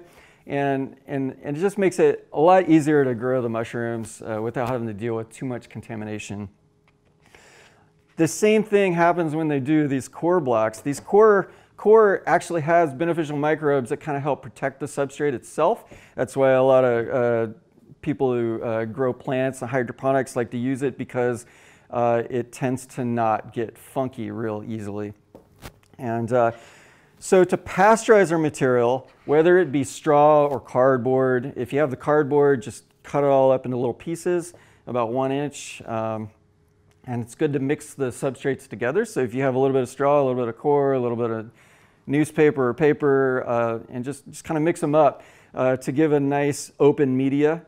A little bit of air inside. You don't want it to be like, if you had a bunch of cardboard and it was flat, it'd probably get really like matty, like a mat.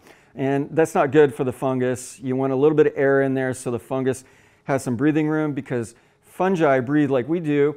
They breathe in oxygen, they use oxygen, and they release carbon dioxide after they digest their food. So we want to make sure that the substrate is not too compact, not too wet.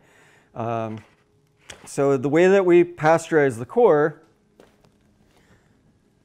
or the straw is really easy. Go to Home Depot or Lowe's, and they have these paint strainer bags. They come in a set of 2, like $3, something like that. They use it to strain out dry paint out of paint, you know, that's still in usable form, but you don't want to brush the dry paint onto your surfaces. So it's just a nylon mesh bag. Nylon can take the heat. So all you want to do is just take this bag, throw your substrate inside, tie the top a little bit. You could use a twist tie or whatever. Tie it up, throw it in a 5-gallon bucket. I'm going to take the one I pre-pasteurized out for you guys to show you. Just stick it in the bucket very carefully. Take some hot water that you got to boiling and shut off. Wait about 5 minutes and then just pour it all in. The core is going to expand and the straw probably won't. It'll actually reduce in size.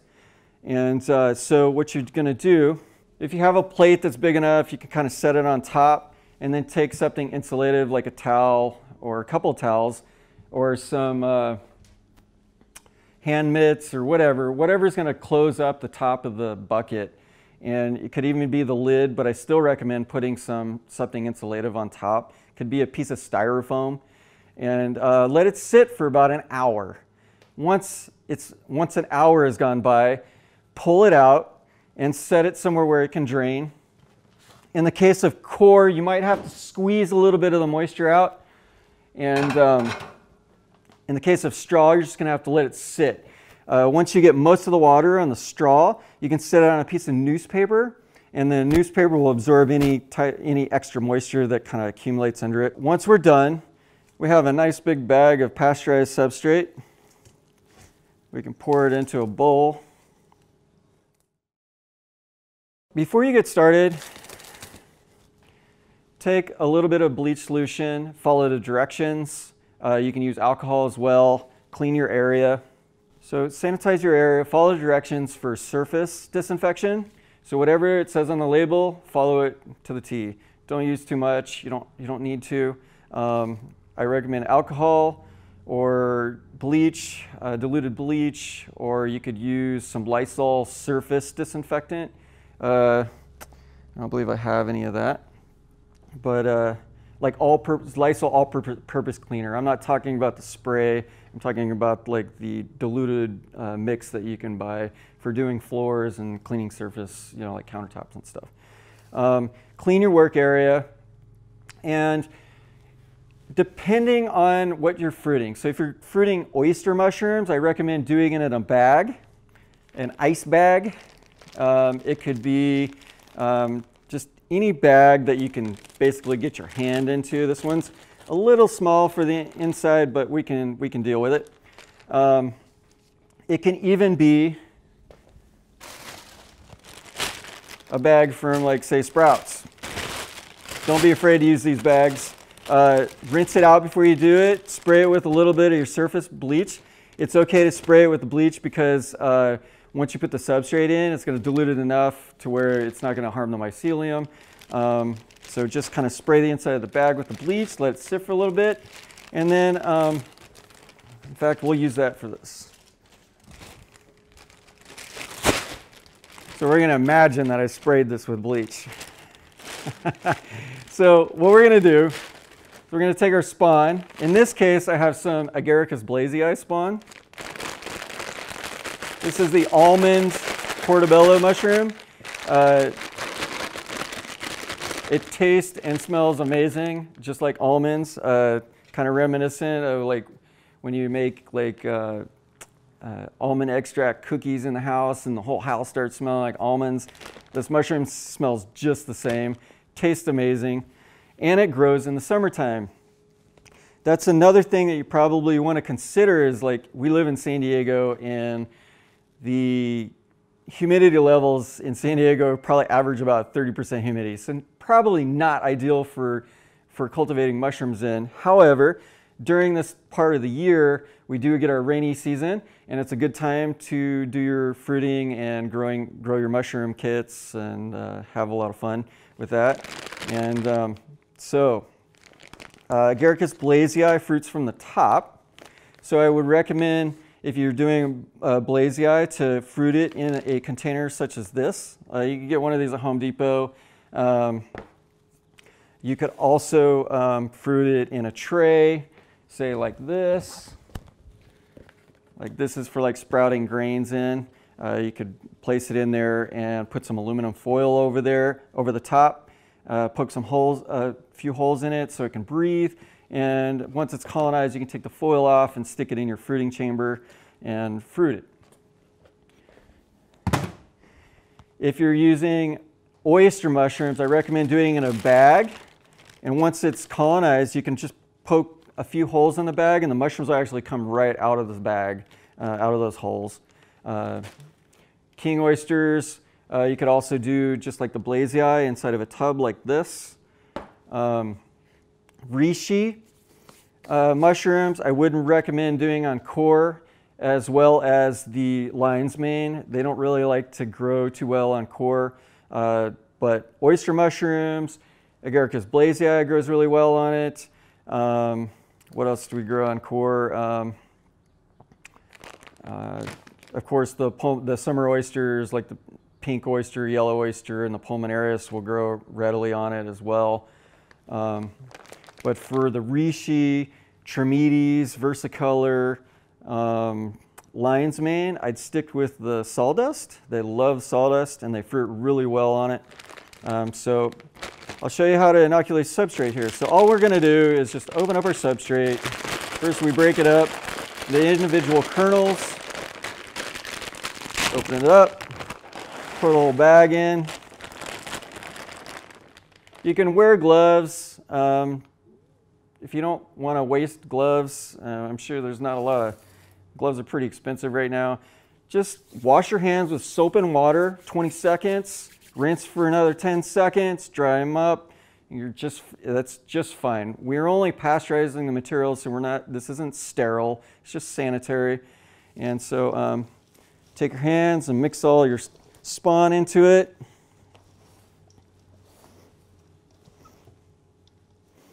Smells like almonds right now. It's amazing. Even the mycelium smells.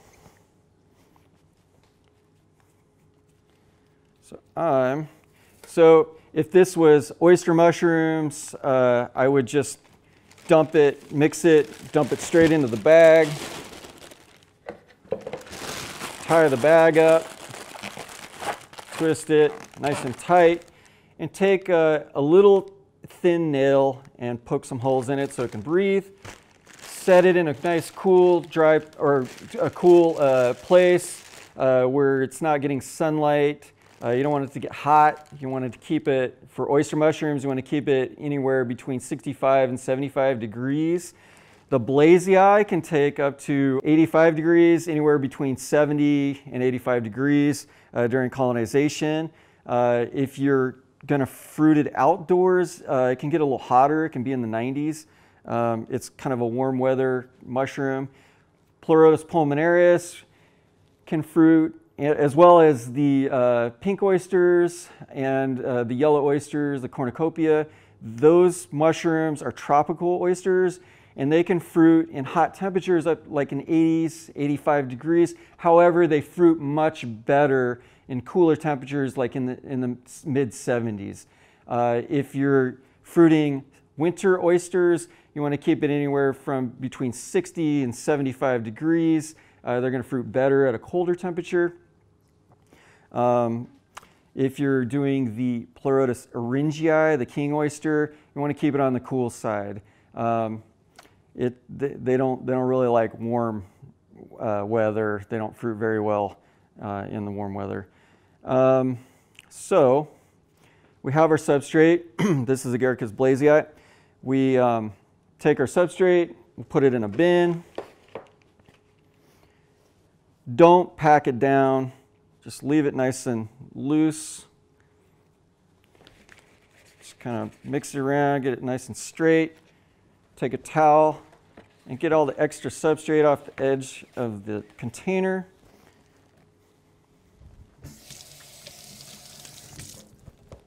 You can put a lid on and just poke some holes in the lid. They don't have to be big holes, probably about a 1/16 of an inch in diameter. Put like 6 or 7 holes on the top and take it and just set it in a nice cool place inside your house, out of the direct sunlight, not by a window. You don't want it to heat up. Let it colonize. Once it turns white, you can stick it in your fruiting container and just give it a little misting here and there every day, maybe twice, maybe 3 times a day, just whenever you think about it, when you walk by it. With the blazy eye, in about a month and a half, it'll start fruiting. With the oysters, like they'll start fruiting in almost 3 weeks. Reishi will start fruiting in about 30 days or so. If you were doing a shiitake block, like I said, it takes a good 3 months to do that. Like I said, the shiitake blocks will be ready when you start seeing fluid develop in the bottom of the bag, this like reddish, brownish fluid. And you'll take it out, again, you'll take it out, just kind of rinse it off under the water, stick it in the fridge, let it cool off for a couple of days at a low temperature to cold shock it, pull it out, slap it around. You don't have to use your hands. You can just grab a spatula, just kind of hit the outside of the block a little bit, and then stick it inside of your fruiting container and let it fruit. To fruit the substrate, I'm gonna show you how to do this at the house, in home, because here in San Diego, obviously, it's not a good place outside to fruit mushrooms, except for maybe shiitake, because they like to fruit here in the summertime in the shade on logs. And as well as the reishi. The reishi can take higher temperatures. Reishi can tolerate up into the 80 degrees. However, a word about humidity. So the hotter the air temperature gets, the more moisture holding capacity it has. So when the air is say 60 degrees, it's really easy to humidify the air because it doesn't hold a lot of moisture in the air. However, when you move up into like 80 degrees, it's going to take 3 times that amount of moisture to make the humidity high and allow the mushrooms to fruit. So you kind of like try to focus on getting in between those temperatures and just kind of like getting the most humidity as you possibly could. To produce humidity in the house, we can use what we call a shotgun box. So get yourself a container, nice big tote. Nice big tote. The bigger the better, actually. The reason for it being if you have a large tote, like say this long, it has a lot more oxygen inside as opposed to a smaller tote. However, this size tote would be fine for fruiting maybe 2 blocks maximum. I recommend just 1. So they call it a shotgun box because it looks like it has a bunch of holes in it, like someone shot a bunch of bird shot through there. And so get yourself either 1/8 or 1/4 inch drill and drill a gazillion holes in it, as many as you can. Do the bottom, the sides. You don't have to do the top, but you can. While I have this tote here, so I did this to show you both. So a shotgun box will have all the holes in it. Another version of fruiting is called a monotub. In a monotub, we'll have a couple like big 3/4 inch to 1 inch holes. You can cover them with some micropore tape, which is like surgical tape. You can get it at Walgreens or CVS or something. Anywhere they have a pharmacy, you'll find it. It's kind of like a filter tape. It acts like a filter. And what you can do, I've seen a lot of people lately growing reishi in it. Reishi, when grown in a high CO2 environment, produces what they call the antler form of the reishi. It doesn't get sessile, like the ones that you see outdoors where it's just kind of like a big plain cap. So instead you'll get these like antlers, and they look like big worms, reddish, yellow, and blackish worms that fruit up. And those fruit bodies are just as good as the sessile type of fruitings.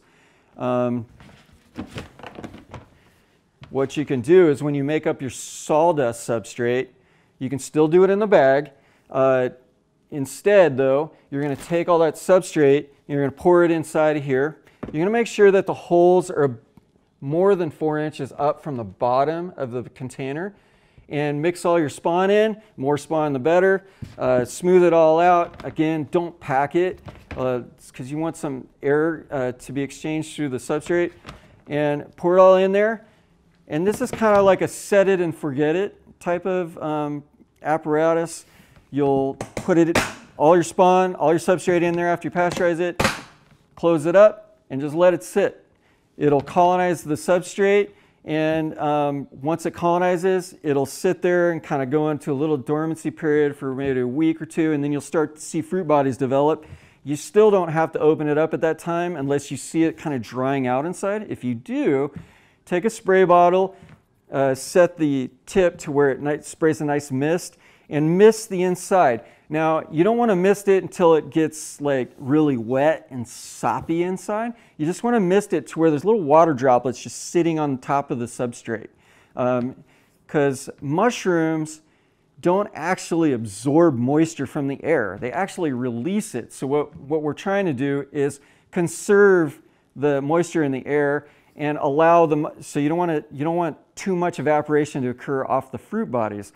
So the less evaporation is occurring, the mushrooms aren't going to dry out. So you want to keep the humidity high in there, and that's going to be done by the substrate itself inside of here. So we're allowing a little bit of air exchange. Once the substrate is colonized, you can actually take a couple of these pieces of micropore tape off a couple holes inside to increase the amount of air exchange that's going into the container.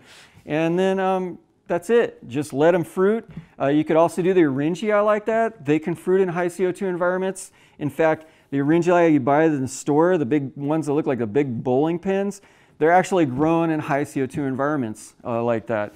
If you grow them in more atmospheric levels of oxygen and CO2 levels, they actually fruit more like an oyster, where they kind of like plane out. But yeah, the reishi, the king oysters you can grow inside of a monotub. What else could you? You can grow regular oyster mushrooms in there like that and just fruit them off the top. But once they start fruiting, you might want to give them a little bit more air because oyster mushrooms require more oxygen. So you just open the lid and just kind of cock it a little bit and just watch inside. If it's drying out too much, just kind of close it up a little bit more and just mist it every day.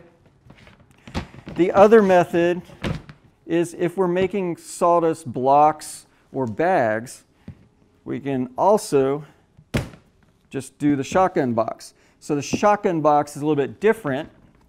We're going to make a humidity chamber. You can take the bag that you bought, the nylon paint strainer bag, throw a bunch of coarse perlite. I know this isn't coarse, but this is all I had. Put some coarse perlite in there. The medium perlite's fine. The fine perlite probably isn't going to work that great. Take it, put it in your paint strainer bag, put it in the sink, get it nice and wet. Just turn your faucet on. You could actually sanitize your sink, fill it with water, and just kind of dip it in there. Let it drain out, and then pour it inside of your shotgun box like this. You want to get about 4 inches of perlite in there or so. And yes, you want to have holes on the bottom, on the sides. You want air to be able to come inside.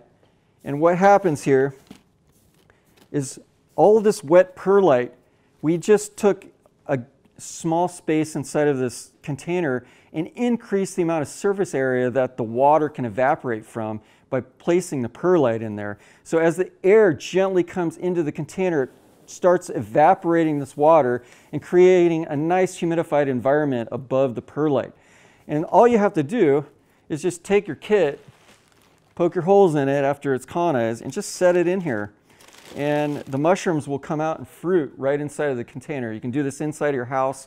The only requirement is that there has to be some kind of air movement inside the house. It doesn't have to be a lot. It could just be like your air conditioning, moving the air inside of the house.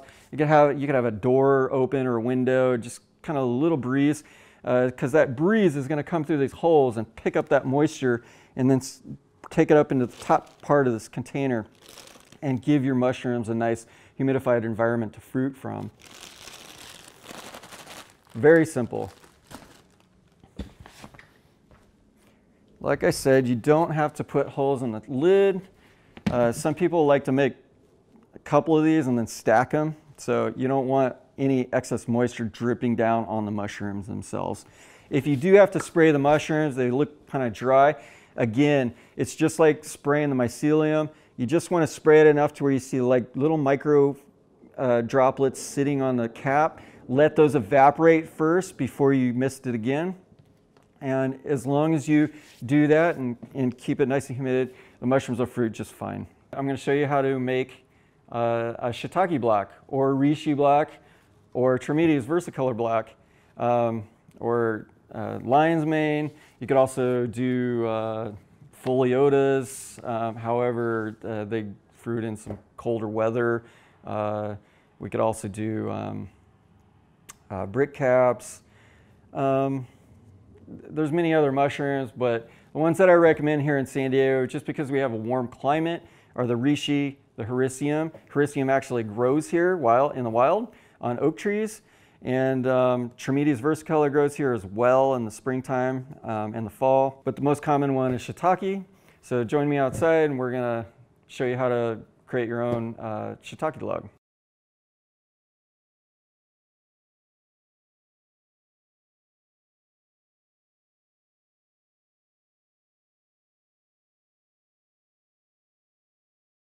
Okay, here we are outside. I'm going to show you how to inoculate a shiitake block.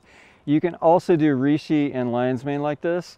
You're going to want some sawdust spawn as well as the shiitake and the reishi. It needs to be in the form of sawdust.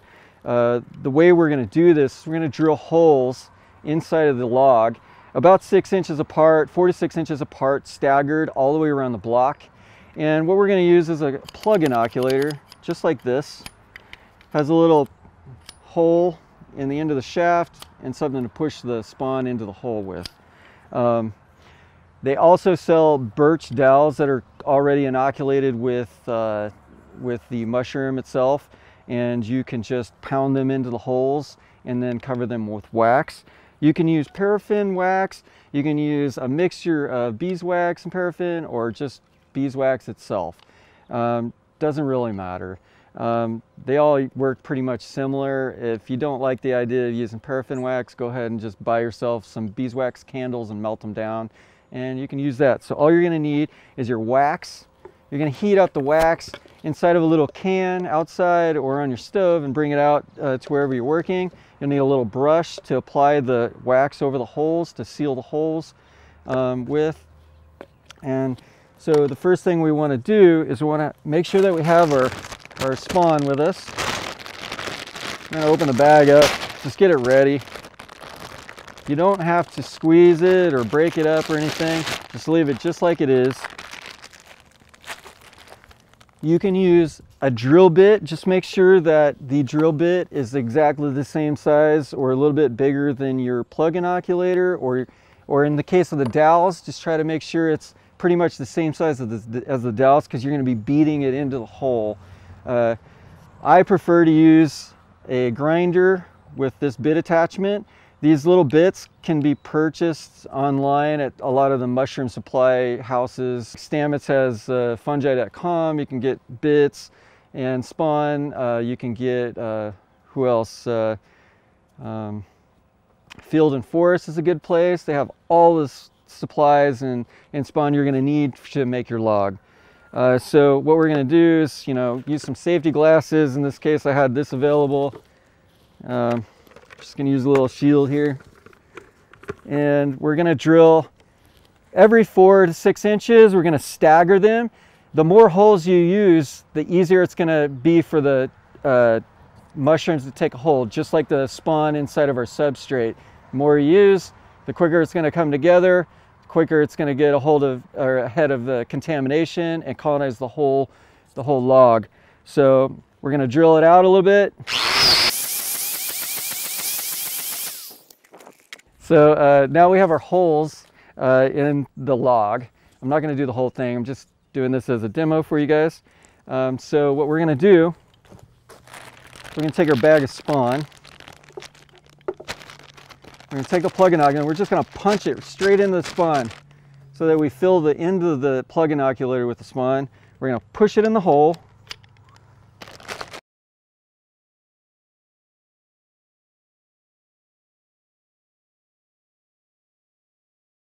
Once you get all of your holes filled, you're going to take your wax. You just use a little can. Cool enough. And we're going to coat the outside of the holes with the wax. Just going to seal up these holes so that the spawn doesn't dry out.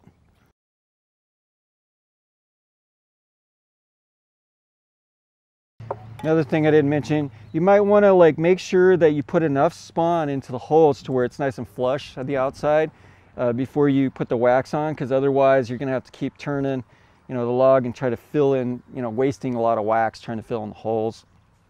Once you have all of those, all the holes waxed up and sealed, I feel like it's a really good idea to paint the ends of the logs. So if you have any extra exterior paints or even interior paint, like flat or gloss, doesn't matter.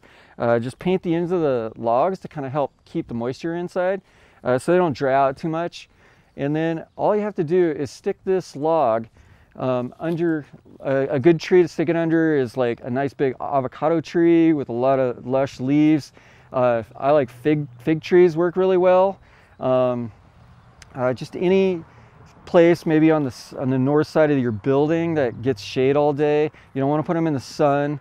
You can actually build a little shade hut with some PVC pipe in the ground. Use some pieces of rebar and just bend some PVC pipe down, put a shade cloth over the top, and all you have to do is just put like a little mister. You can go to Home Depot and they have those little mister wands that just kind of sit on the ground, and put it on a timer and let it mist the room maybe twice a day, get it nice and wet, just keep the area moist and cool. And in about 6 months, you'll start to see mycelium start growing out of the edges of the bark on the wood. And once that happens, it's almost ready to fruit. So just kind of increase the watering intervals and keep the logs wet. Not too wet. You don't want to soak them or anything. Just so that they look moist, but not like pools of water sitting in between the bark. And then let them fruit out. Shiitake, if you get some warm weather shiitake strain, it'll fruit right in the middle of the winter time or the summertime, the beginning and the end of sometimes. If you're going to inoculate them in the fall, I'd get a winter strain. That'll fruit in the cold weather. Just depends on where you are. Here in San Diego, like I said, most of the year it's going to be hot. So find yourself a nice, cool, shady area to put your log in. The reishi, like the heat, they're gonna fruit more in the early summer periods, as well as the shiitake usually fruits in the beginning of the summer when it just starts warming up, not when it's like super hot. Termites, same thing. Types of wood. So here in San Diego, we're kind of limited. There's a lot of pepper trees that get cut down. You can use pepper for the termites and the reishi. In fact, reishi grow wildly here on pepper trees. We have a Ganoderma called Ganoderma polychromum, which grows on almost every pepper tree I've ever seen in San Diego at some point. And for the shiitake, I recommend barked eucalyptus trees wood and oak wood. This is a piece of ash that we cut down earlier that I wanted to get out of off my property. Ash will fruit. Usually get maybe 1 or 2 fruitings off it. It'll digest really fast. The oak, you're gonna get fruitings for probably 3 years or so before it starts to die off. You'll want to select a log that's anywhere from 4 inches to 12 inches in diameter. Anything in between there is like ideal, but we've fruited shiitake on up to 14-inch diameter logs here. The thing is that the larger logs are going to take much longer to colonize. Could take up to a year before they start fruiting, but once they start fruiting, you'll start getting at least 2 fruitings a year. So yeah, just keep them in a nice cool place, let them colonize for a nice good 6-7 months. And for the big logs, it might take longer, like I said, and good luck. Thank you guys for joining me in this cultivation demo. If you have any questions, feel free to ask in the chat boxes or contact me directly through the SDMYCO Society. And we do host classes during the year. We'll be trying to do some laboratory classes, culture work, hands-on bed making for Stropharia mushrooms and button mushrooms outdoors. So keep an eye out for these announcements. Thank you very much. We appreciate it. See you later. Hi, sweethearts. I'm Michelle Innes. I've been part of the San Diego Mycological Society since, well, Sam gave a lecture at the gardeners thing, and I started the interest there probably about 2014. And my husband Jack and I are pretty active members of the club, except for right now, but that's okay. We have grown shiitake mushrooms for many years, and I just wanted to share with you some of my little babies that are growing right now. We'll harvest a few and show you what they look like. Okay, I want to show you some of my babies. They're kind of all over these logs, so you have to kind of come around and give them a little, well, it would be nice, the sharp part. So the shiitakes come in all kinds of sizes and shapes, and so I bring them and I leave them upside down when they're sitting in the basket, because then I can put it out in the sun for a little while, and that increases your vitamin D that they absorb. So I come down every couple of days and bump my head a couple of times and harvest mushrooms. And when I dry them in my 1951 O'Keefe and Merritt stove with the pilot light. And when I can pop off the stem, then I know they're dry enough. And I save the stems and I make broth out of those. So let's see if we want to get any other that are a little big. Oh, here's some. Now, these logs were harvested at the same time as we did the mushroom class out at, what was the name of the ranch? The Creekside. So these were the extra large logs that were going to be really a lot longer to mature. But now this is ages later, and there are fresh shiitakes popping all over the place.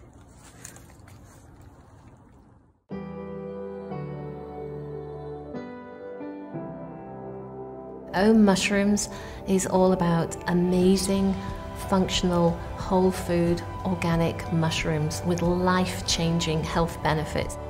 They're very, very effective in helping with brain health, gut health, with sports performance, and with recovery. The cordyceps really gives me a lot of energy. I am 55 years old and I feel like 15. We have such high standards, I mean, crazy high standards.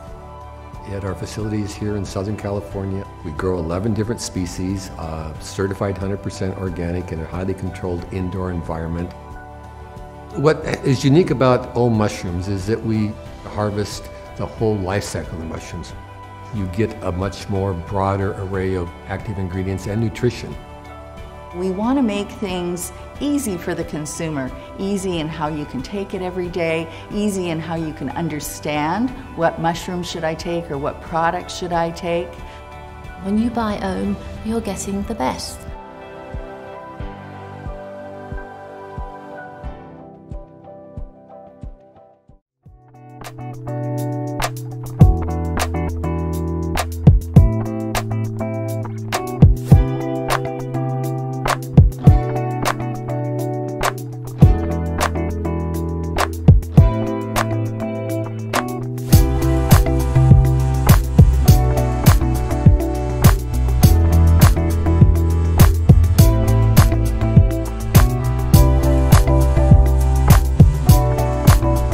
Hi, I'm Eric Mueller from Mueller's Mushrooms. I've been growing mushrooms for over 20 years now, and now we have our tabletop mushroom farm, so you too could be a mushroom farmer. We have lion's mane grow kits and oyster mushroom grow kits. Super delicious, made with certified organic materials, and you can pretty much just grow these anywhere, right on a tabletop, on a shelf, on a sink, sometimes bathroom or laundry. Has enough little humidity in there. This is an example of our delicious oyster mushrooms, which is also used for our wonderful mushroom jerky. These oyster mushrooms are actually quite medicinal too. In lab animals, they say it's curing lymphoma and other cancers and tumors in lab animals. We also have a line of medicinal mushroom tinctures and extracts for health and wellness, memory, focus, some of them for energy, anti-inflammatory. And all these products are pretty much available at our website at muellersmushroom.com. If you'd like to pick up a tabletop mushroom farm, you can send a DM to my Instagram, Mueller's Mushrooms. Thank you.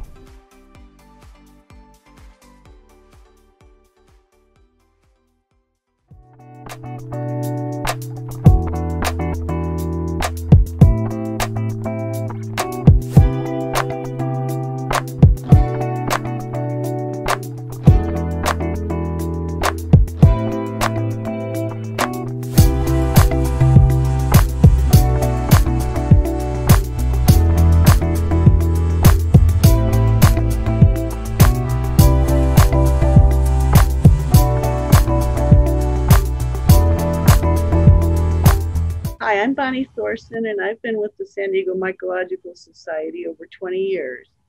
I was very lucky because my introduction to the Young Mushroom Club coincided with a new series of opportunities for me to hunt wild mushrooms in some pretty hot spots. First, I'd started finding colorful and different species in the mountainous national parks of northern Baja California. And about then, I also began spending time every year in the Upper Peninsula of Michigan, a mushroomer's paradise. San Diego Mycological Society has been a fantastic resource for me from the start, fostering education, camaraderie, and volunteerism in the interest of studying fungi. We owe the club's official creation to the vision and backing of Dr. Elio Schechter. For years, he's challenged members to really study the fungi, both macroscopic and microscopic features. I followed his advice with so many mushrooms and was rewarded with some good knowledge, but especially the fun surrounding it all. Elio has continued to inspire us over the years, leading forays or giving presentations in classes. While we've had a long lineup of dedicated presidents and board members in our history, he remains a generous figure, sharing his knowledge, skills, and thoughts, promoting all things mushroom. Now it's our great pleasure to announce that San Diego Mycological Society has paired with the University of California to fund their Graduate Microbiology Award for Excellence in Mycology in honor of our club's founder, Dr. Mycelial Schechter. In recognition of his long career devoted to academic microbial research, as well as his promotion of mushrooming as a hobby, we commend and thank Elio by inaugurating our annual scholarship award in his name, the Dr. Elio Schechter Graduate Mycological Scholarship. And now a bit about him personally. Dr. Mycelial Schechter, Elio, was born in Milan, Italy, and at age 12, he and his parents found refuge as European Jews in Ecuador. When he was 14, an interest in microbiology was inspired after he read Microbe Hunters by Paul de Kruif. Studies in high school and medical school, plus his work in bacteriology laboratories, led him in 1950 to the University of Kansas and the University of Pennsylvania for graduate degrees. He was soon drafted and served in the U.S. Army doing microbial research at Walter Reed, later spending time in Denmark doing postdoctoral work. After his first job at the University of Florida Medical School in 1962, Elio joined Tufts University in Boston for a 33-year career, chairing their Department of Molecular Biology for 23 years. He also served as president of the American Society for Microbiology in 1985 and 6. It was in Boston that Elio began his serious interest in mycology as a hobby and joined the Boston Mycological Club, the oldest amateur mushroom club in the United States, where he actively participated and led for years.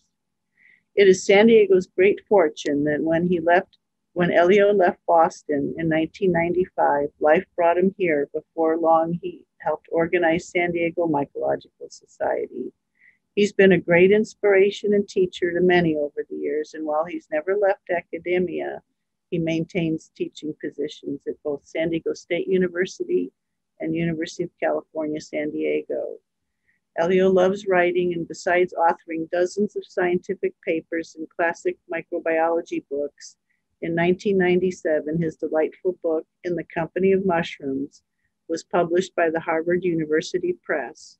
About 20 years ago, Elio and a few like-minded folks joined efforts and started compiling an online collection of mostly European classical artworks depicting mushrooms.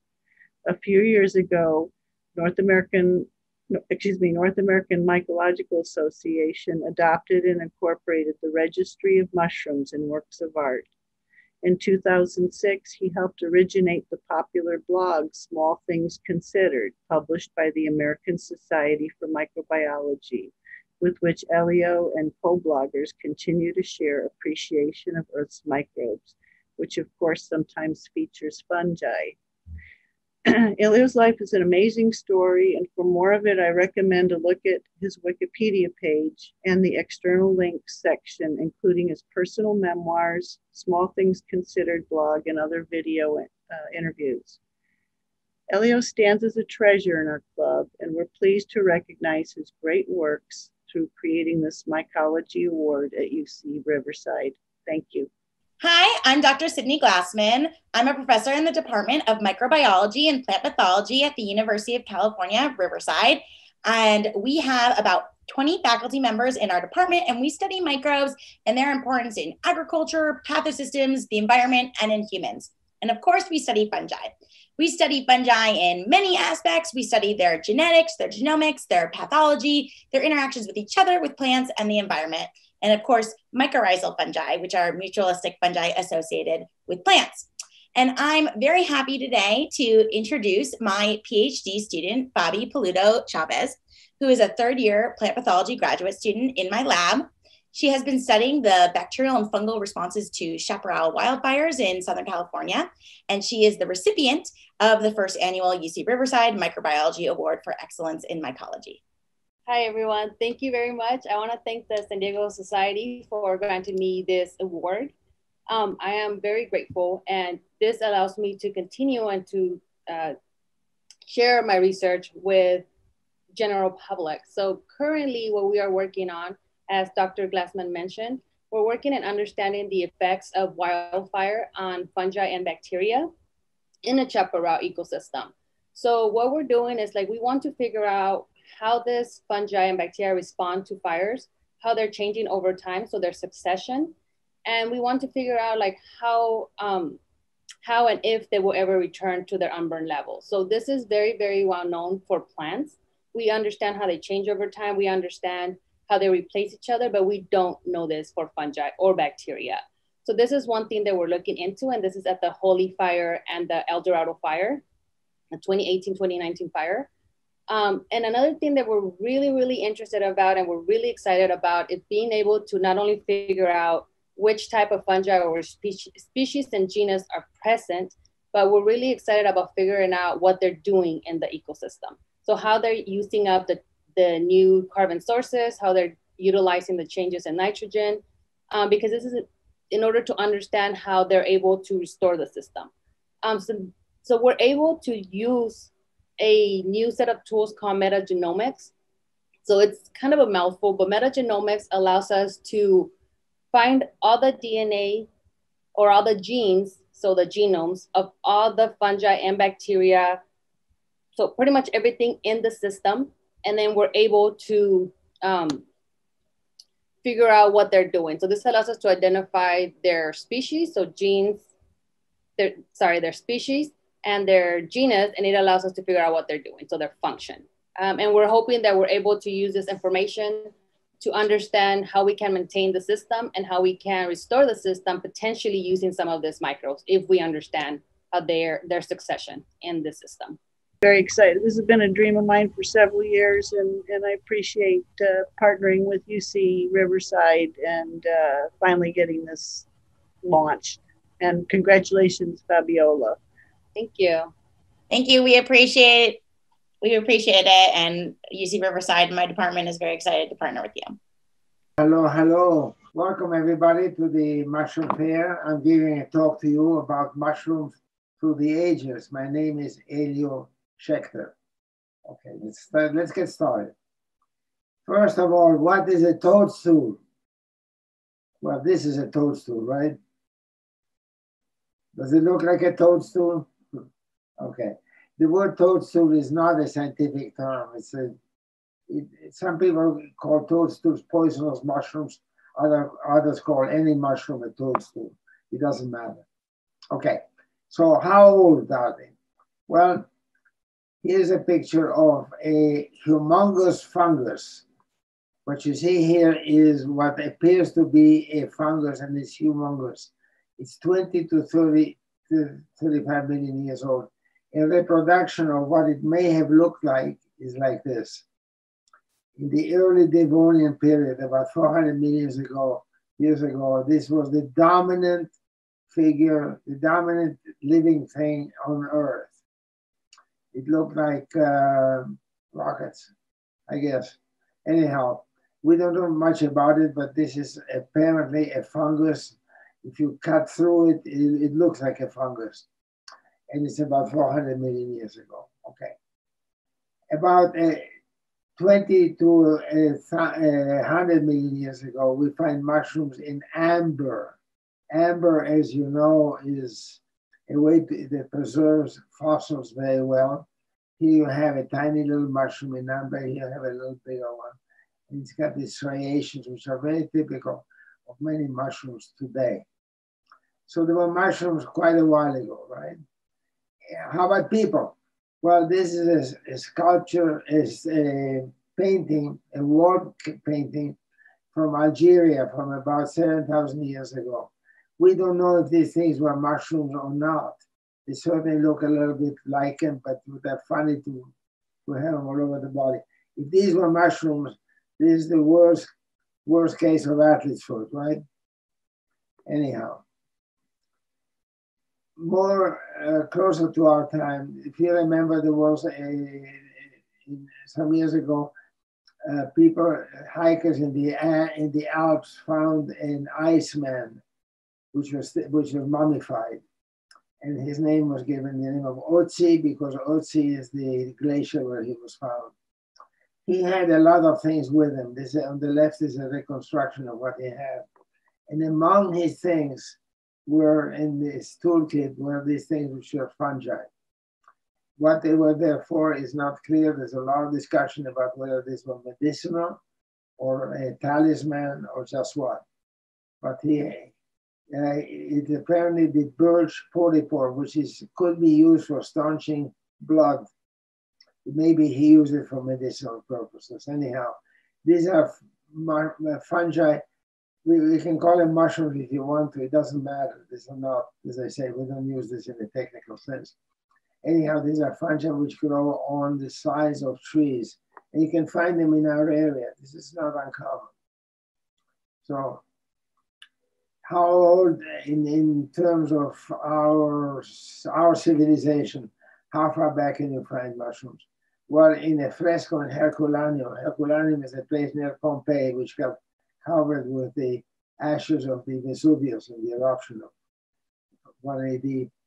You find a, oh no, later than that. Anyhow, you find a fresco which shows some partridges and some mushrooms. These mushrooms are recognizable as Lactarius deliciosus. Mushrooms have Latin names, as you can imagine. Lactarius is the genus name and deliciosus is the species name. This is a mushroom which is eaten in the Mediterranean to date, and you find something like it, very similar to it, around here in San Diego. It's quite good to eat. This is what it looks like. So you can see it's very close to what the artist painted in 1 AD. The Romans were good at mushrooming, and here you have a collection of mushrooms which you can recognize as a mushroom called a porcini mushroom. The whole collection, why they're lined up, so I don't know, but the mosaicists like to do that. It's from France, but it's a Roman mosaic. In this continent, we find that mushrooms were used probably for sacred purposes. The Spaniards, when they arrived here, started a thing called a codex, which is sort of a description in pictures of what they saw here. And so here you have a god touching or doing something with a person, the person's holding something that looks like a mushroom. And if you don't believe that that's a mushroom, they painted next to it something which really does look like mushrooms. So it's probably the use of mushrooms probably for food and for divinatory purposes, for sacred purposes. We're here since probably, here you have another one. Let's see. Again, this god is holding what looks like mushrooms. This goes back to about the 1st century AD. There are stone carvings of mushrooms in the Maya civilization. These are Mayan mushroom stones. And to this day, they were used for divinatory purposes. A famous curandera, a shaman by the name of Maria Sabina is shown here. She would use mushrooms, she would eat the mushrooms, hallucinogenic mushrooms, and go into a trance. And this was useful because she could divine the future. She could tell us what was going to happen. This was made popular by this, by the way, is the most typical mushroom there is. This is the idea. If you ask a kid to paint a mushroom, the chances are they'll paint a red mushroom with white dots. It's called the fly agaric or Amanita muscaria. Again, the genus name is Amanita, the species name is muscaria. So what does it do? Well, it gives you a trip, all right, but since it's poisonous, the trip is going to be to the emergency room. And you find the tchotchkes showing Amanita muscaria as the paradigm of a mushroom. There's a fairy sitting on top of one, a gnome here, and another Santa Claus-like figure sitting on top of Amanita muscaria.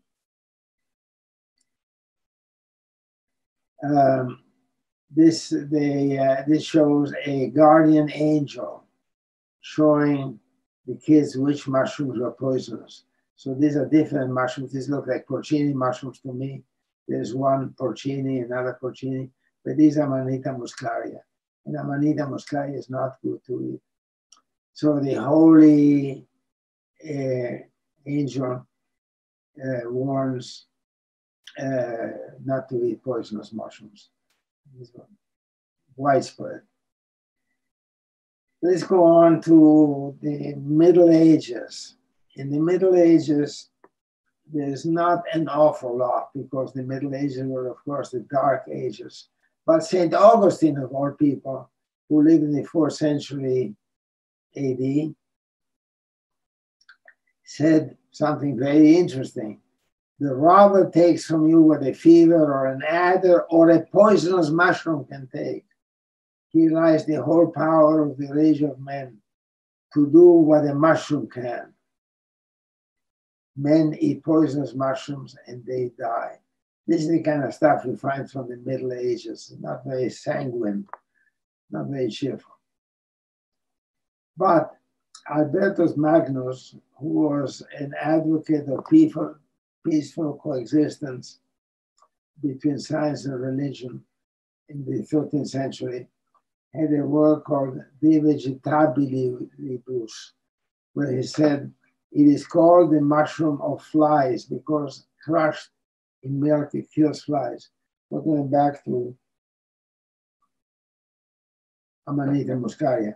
Why muscaria, by the way, means of the mushroom. So what's the story?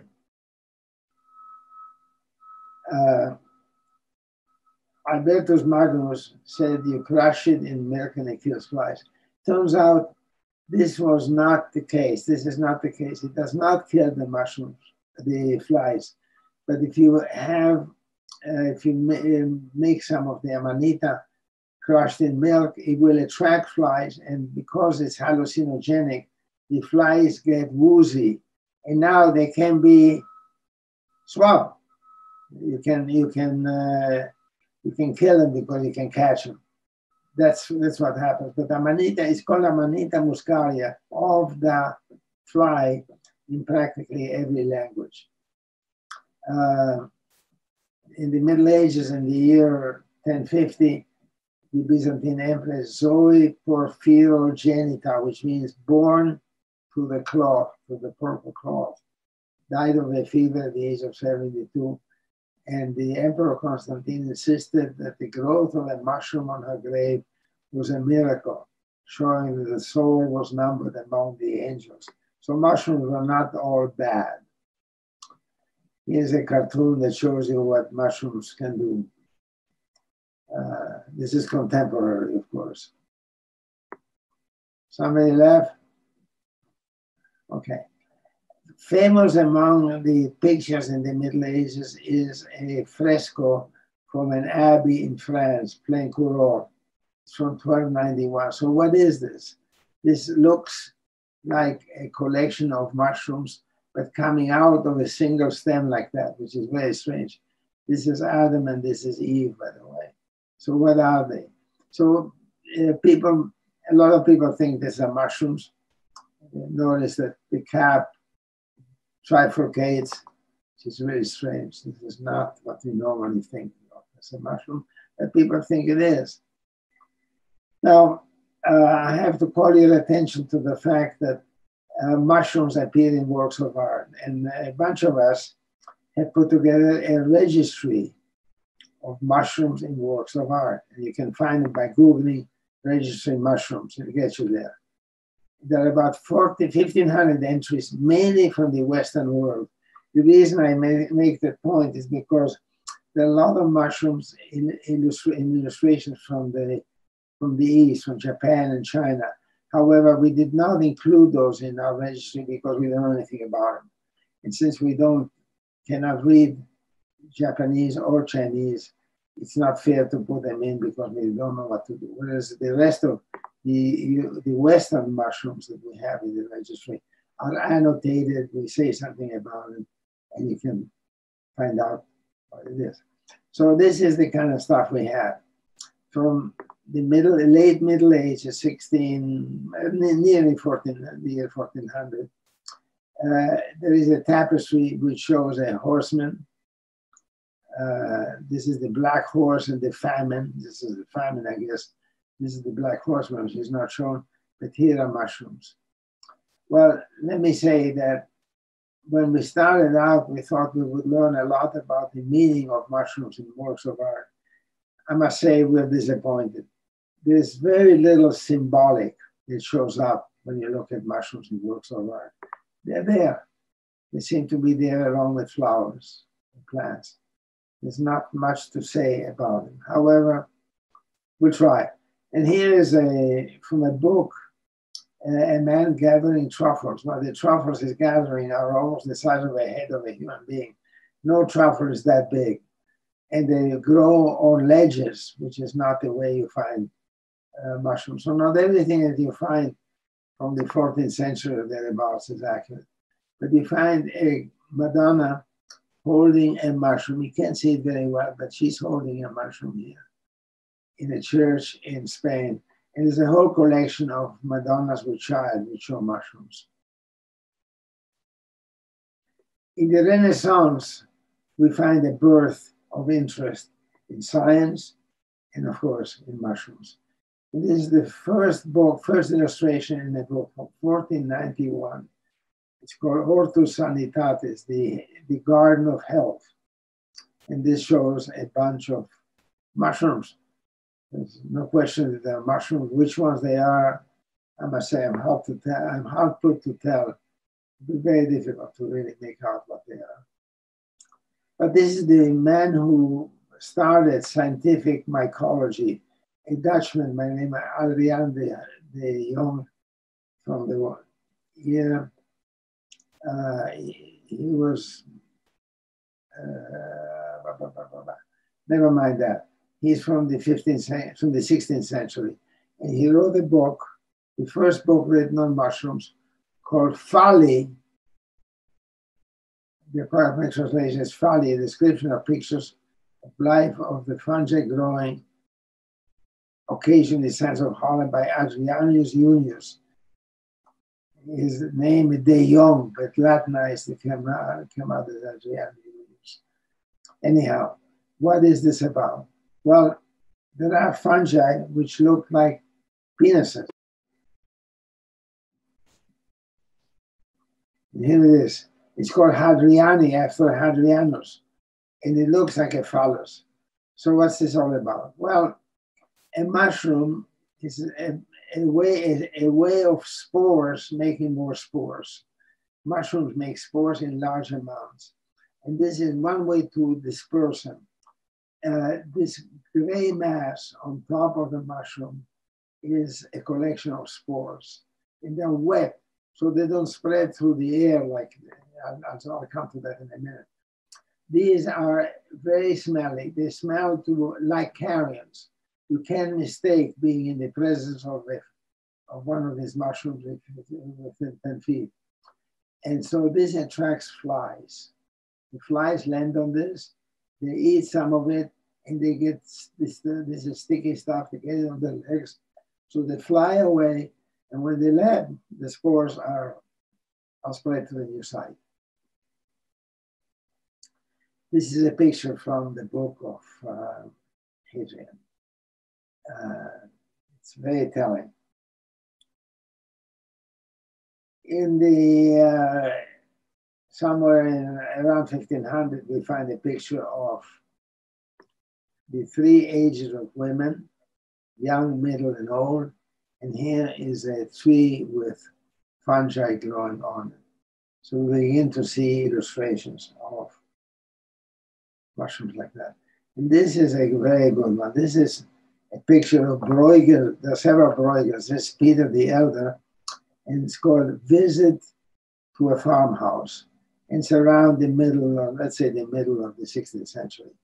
And here's a cauldron over the fire, and there are mushrooms in it. The way people ate, by the way, in the Middle Ages was not to sit down at dinner or lunch or breakfast, but simply to have a cauldron with food cooking all day long. And whenever you were hungry, you just went to it and helped yourself.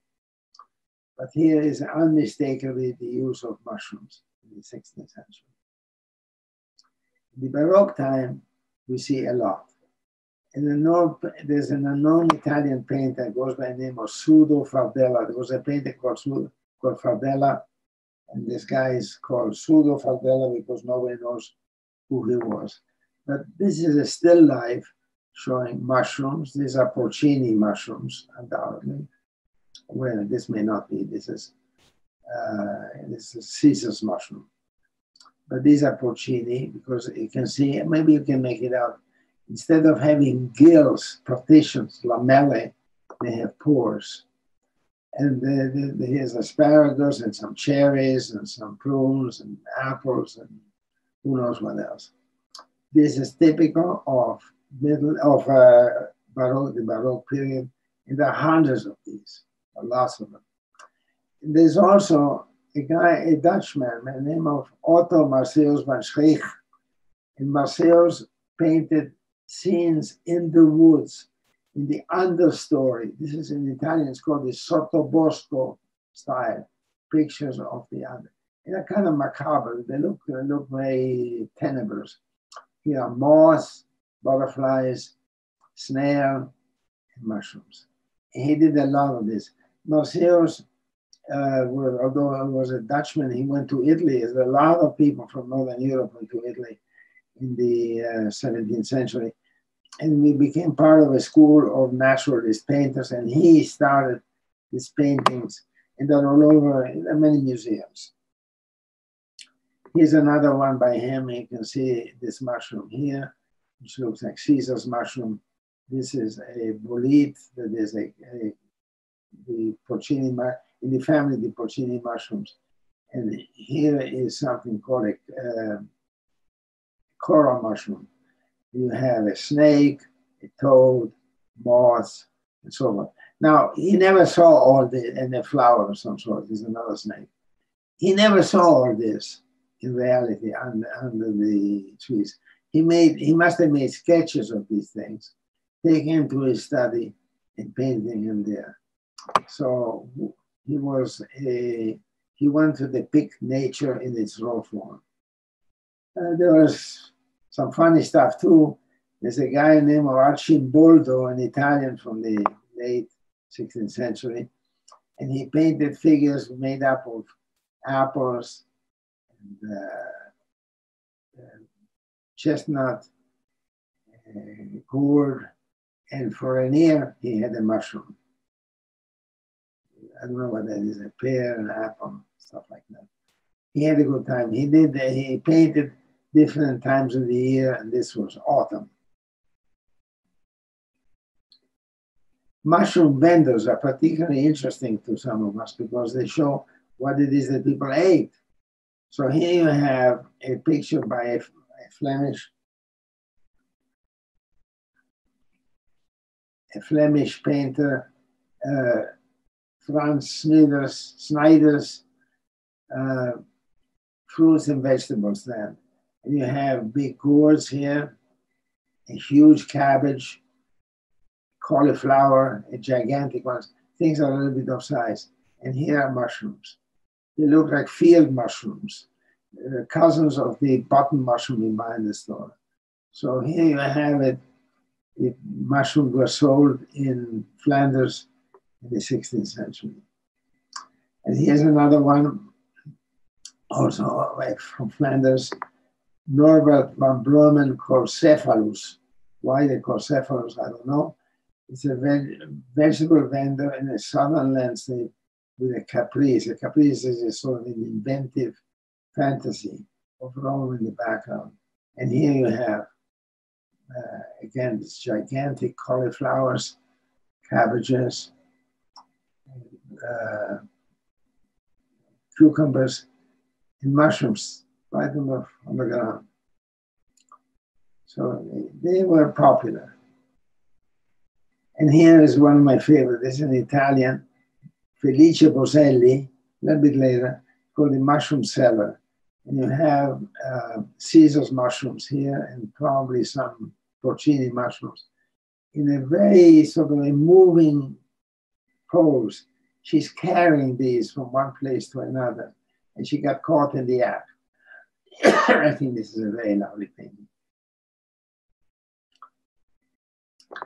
Mushroom vendors, there's it tells you here from the Italian Baroque, there were a lot of field champignons, probably porcini, Caesar's mushroom, chanterelles, which some of you may know, and so forth. And the Flemish Baroque are a little bit different. Anyhow, we have some statistics there. This is maybe the first painting of a cultivated mushroom, the white button mushroom, from probably around the beginning of the 18th century. This is the mushroom that we know, find in the stores, the button mushroom, was cultivated first in France around the 17th century. So this may be the first painting of a cultivated mushroom. You can see that it's sold along with others, and it looks a lot like maybe more a cremini than a white button mushroom. By the way, cremini and the white button mushroom are the same species. And guess what? So are portobello mushrooms. Even though they're quite big, they're the same as the button mushroom, only it's grown, but they didn't grow out. The button mushroom is cultivated when it's young. It's a baby. If you let it grow, you end up with a cremini. If you go further, you end up with a portobello. In later times, we find something very unusual. Victor Hugo, whom we associate with writing, was also a painter, and he painted a gigantic champignon. We call it champignon. Champignon in French means mushroom. So he painted a gigantic thing with a city in the background. This is really weird, and it looks like a bolete. It looks like a porcini kind of mushroom. The Hungarians and the Russians painted people collecting mushrooms. So we find a basket. Sorry. Kids were sent out to collect mushrooms. They were told by the grandmother how to pick edible mushrooms. And here you have a couple of basketfuls for the mushroom collectors. The English were supposed to be non-mushroom lovers. But here's a picture by Gainsborough, famous British painter, called The Haymaker and the Sleeping Girl. And he has a basket, and you can't, or she has a basket here. Can't make it out too well, but oh, here, in this basket, she has mushrooms. So it's not true that the British didn't pick mushrooms. They did, they just didn't make a point of it. They didn't brag about it, I guess. There also is a genre called the Victorian fairy paintings in the 19th century, where people painted fairies. They look like Barbie dolls, only about this tall. And here you have the fairies making a fairy ring, which is a mushroom motif, by the way, dancing around toadstools. Again, we have toadstools here. Here's one which is dying, and they are dying. Interesting. There's a whole collection of fairy paintings, and many have mushrooms in them. Here's another one by Dad showing Puck sitting on a mushroom. And this is the end of my mushrooms in our story. Thank you.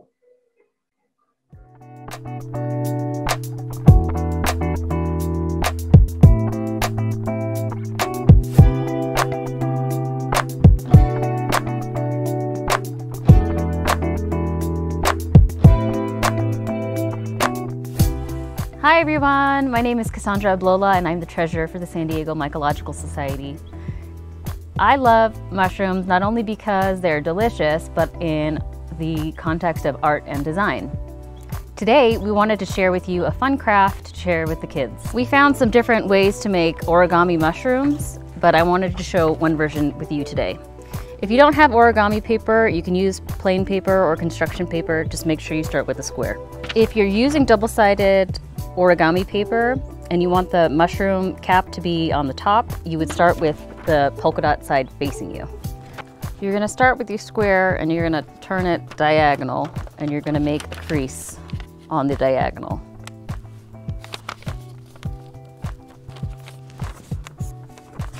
You're gonna open it back up And then you're going to take this corner and fold it to the center line.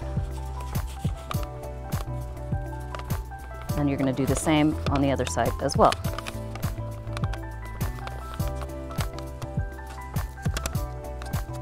So now it looks like an ice cream cone. You're going to flip the piece of paper and you're going to fold this triangle corner up.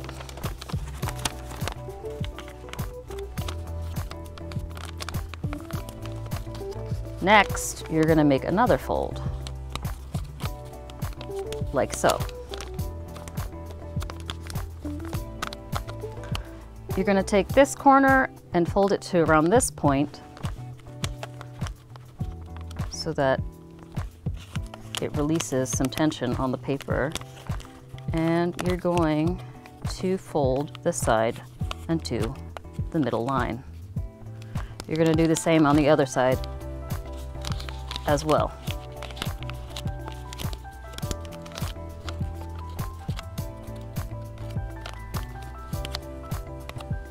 It's starting to look like a mushroom. Next, you're going to fold this corner up. And you're going to fold these end pieces in towards you. And finally, you're going to fold this top corner down. And when you flip, there's a mushroom. Thanks so much for watching, everyone. I hope you enjoy this mushroom origami craft at home.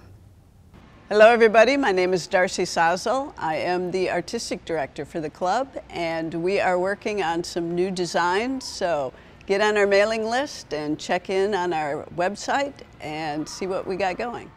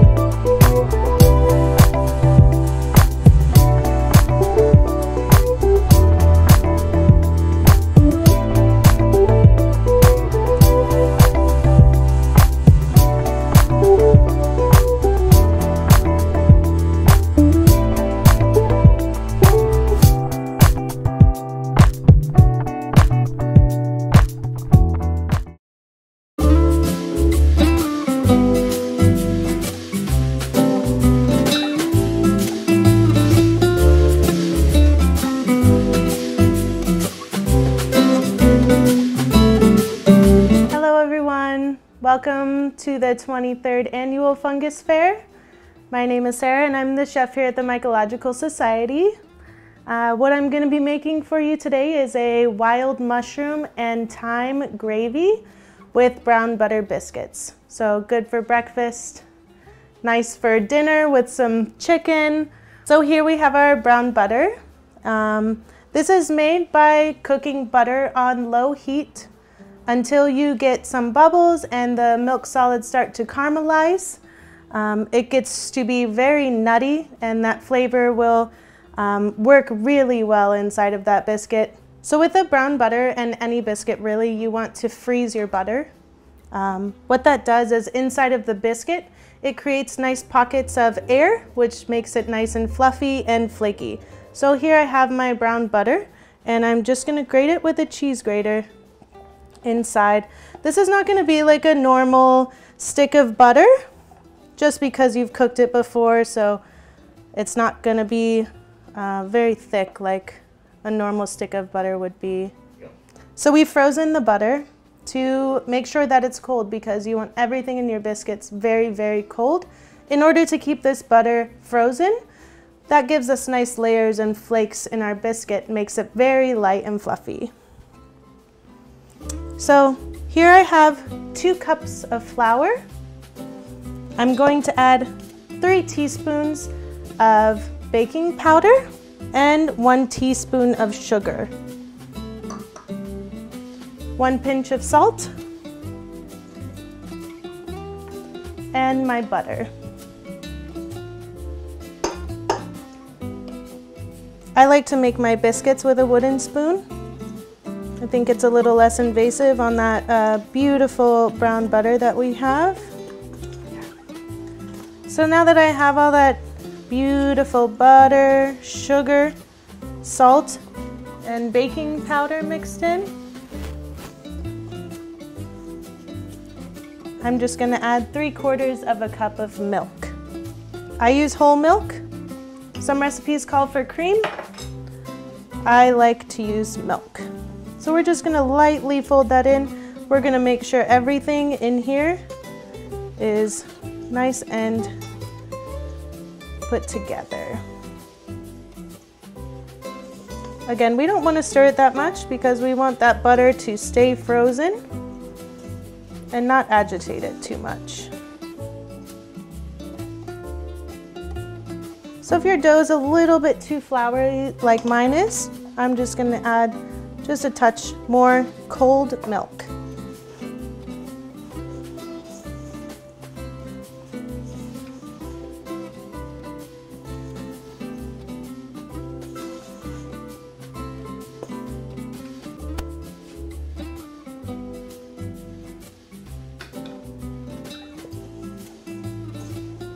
Once it's nice and together, I can go in with my hands.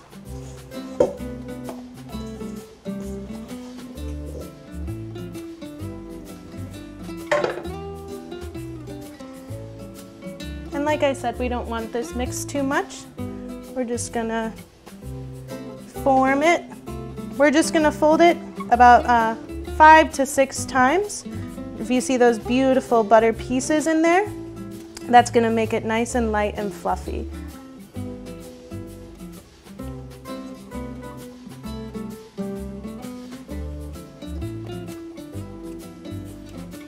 So after we fold it a few times, we're just gonna press it out with our hands. You can also use a rolling pin if you'd like.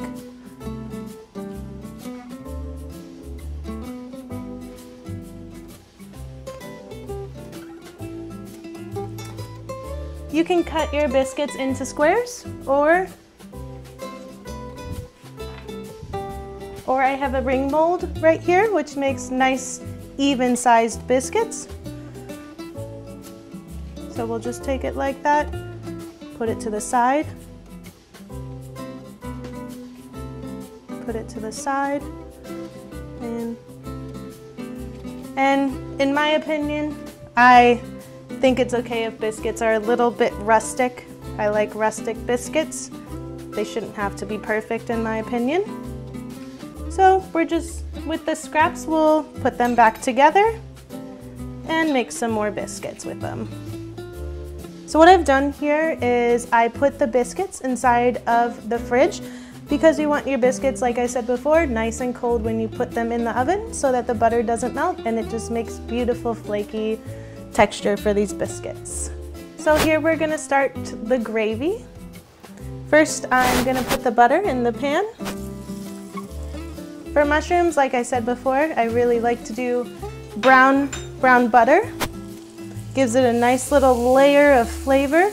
So we're just gonna melt this butter in the pan until it's all the way melted. I have my heat at a medium high right now. From here, we're going to add our mushrooms. So I have maitake and white beech mushrooms. I'm just gonna leave these on the bottom of the pan, let them sit for about 2 minutes just to get some nice color on them, and then we'll come back to them. So now that we have our maitakes and our white beech mushrooms browning, we're gonna add our chanterelles. These are beautiful chanterelles. You can get them from any farmer's market, or Specialty Produce has some amazing wild mushrooms as well. These are some nice chanterelle mushrooms that we're gonna put in our gravy.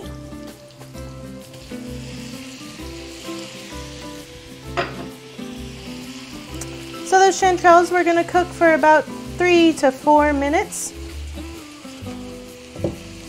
And we are also going to add our onions and 2 cloves of garlic to this as well.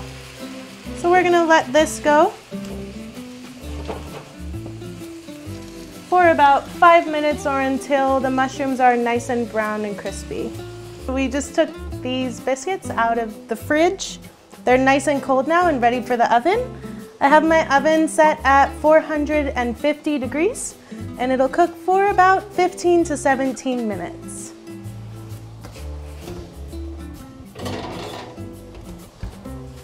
So once the mushrooms are about halfway cooked, I'm just gonna add 1 sprig of thyme. I like to get big branches so that they stick together and they're easy to pull out of the mushrooms. Give it a nice stir, and we'll let that cook for just another few minutes to get some color on these mushrooms. Okay, so now that we have some beautiful color on these mushrooms and they're all the way cooked, smells amazing. You'll know when it's done when it takes up your whole house, this beautiful smell. So now that that's done, we're gonna make a roux, which is a flour and butter. It's gonna be able to thicken our gravy. So I have some flour here. I'm just gonna sprinkle just right on top of all these mushrooms and stir it up. We're gonna wanna cook this for just a few minutes because we need to cook the flour flavor out of this flour. So for about 2 minutes, I'll be stirring it.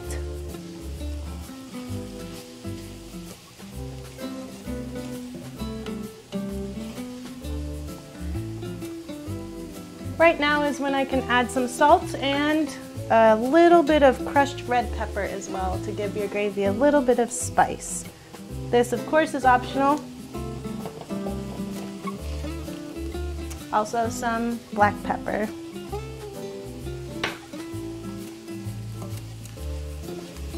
Now that every mushroom is coated with this beautiful flour, you can smell all the spices and the thyme and the mushrooms, brown butter. From here, we're gonna put some milk. So what it does is the flour is gonna thicken the milk and turn it into a gravy. So here I have our milk. We're gonna pour it in slowly.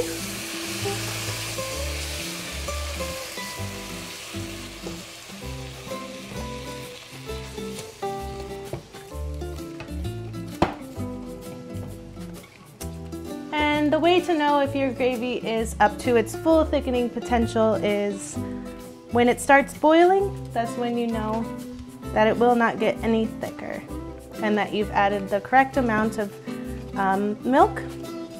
So sometimes if it's a little bit thicker, you can add more milk. That's what I'll do right now.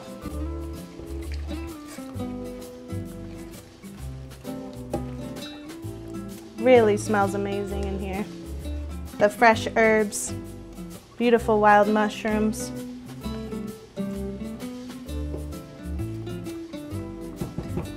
And we're gonna let this simmer for about 5 minutes, just to get those flavors really combined in there.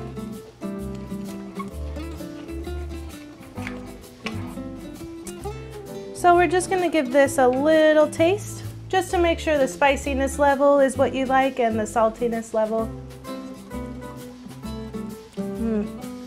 Delicious. These biscuits seem to be done. We're gonna pull them out now. Nice and brown, nice and flaky. So I just want to show you one of these biscuits we got. Nice crispy bottom from the cast iron. And look at these beautiful flakes we have. This is from that cold butter. Just gonna flake apart really, really nicely. So here we're gonna plate one. I like to plate the whole biscuit and just put a little bit of that wild mushroom gravy on top.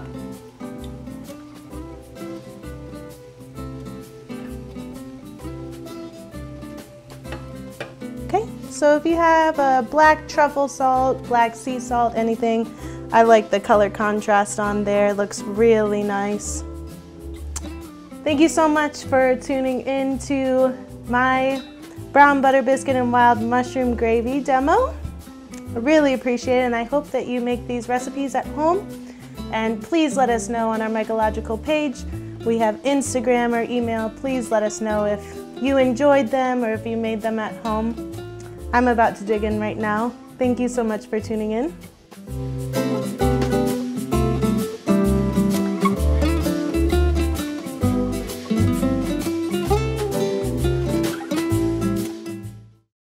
What's up, San Diego Mycological Society? It's Kristen and Trent Blizzard from Modern Forager. And we want to introduce you to our new book, Wild Mushrooms, a cookbook and foraging guide.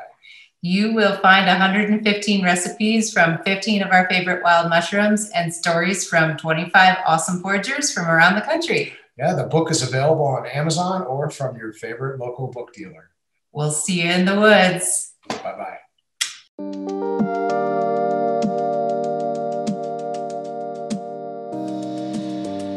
Hello, I am Gavin Escolar, founder of the Chaga Company, and welcome to my San Francisco deck. Today we are going to be learning about my tinctures. Tinctures are really the best and most effective way for you to take chaga. We are the only company that do a 3-pull extraction method on our tinctures. We do it in one of our mediums, whether it be alcohol or apple cider, and we also expose it to water, extract it with water, and then we expose it to UV light and ultrasound. And you could take this for a 30-day supply if you take it twice a day. So we could take it sublingually. All we need to do is take half of a dropper full, like this, put it underneath your tongue, hold it for 45 seconds, and then swallow. And on the delivery that you could do is you could put it right on water like this, and then put water over it. Hot, cold, coffee, tea, juice, anything. Cheers. It's so good.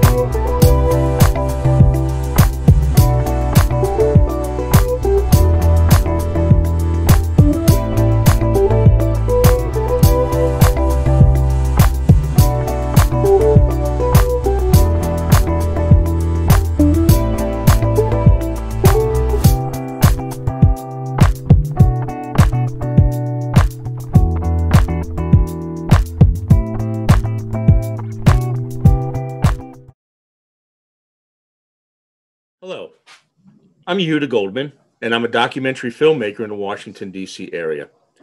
and I'm going to be joining Rick Silber and International Mountain Trekking on an amazing expedition on a fungi foray into the Khumbu region of the Himalaya this summer. And I'm going to be documenting it and making a documentary film along with Rick and his team of scientists and Sherpas. So Rick, before we talk a little bit about that amazing trek that's coming up, let's hear a little bit about you. Well, thanks, Yehuda. I've been climbing and backpacking my whole life. I've had the great pleasure of being able to climb in Alaska, in North America, Africa, and Nepal. And I think being able to have created an organization that allows people to experience these great mountains in Nepal is a wonderful dream come true, and I'm thrilled to be able to do it. Well, let's talk a little bit about expectations. If somebody wants to come on the trek, what do they have to do? Look, the kind of person that's going to we want to come on this, and we hope will come on this, are people that have a sense of adventure, of exploration, of wanting to see something that may have never been identified before. I'm quite confident that that we will discover new mushrooms on this trek, first of all. I also will say this, trekking in Nepal can be difficult, but it's completely up to everybody to become in good shape, to exercise before we go. And we have ways to help you do that, but it's totally manageable. And thousands of people trek in the Himalayas every year and do perfectly fine. So there's not going to be ropes. We're not really climbing. It's more of an arduous type of trek. What Sure. about the altitude? Tell us how we're going to get them, Well, look, adjusted to the altitude. altitude is something that can be well managed with an appropriate itinerary, and we have that kind of itinerary. We have it through our experience. We will have appropriate rest days to allow you to acclimatize. During those rest days, you will be hiking, but you'll be returning back to where we're staying. So you'll hike high and sleep low, which is the perfect way for your body to get itself ready for taking on higher elevations. But again, we move up gradually. The itinerary of the trek is planned so that we're spending a little more time at lower elevations where there are mushrooms. And again, that'll give us more opportunity for acclimatization. Let's talk a little bit about your Sherpa team on the ground. The Sherpas we work with are all seasoned, licensed, high altitude guides who have guided climbers to the summits of the major mountains in Nepal. The most notable one, of course, would be Mount Everest.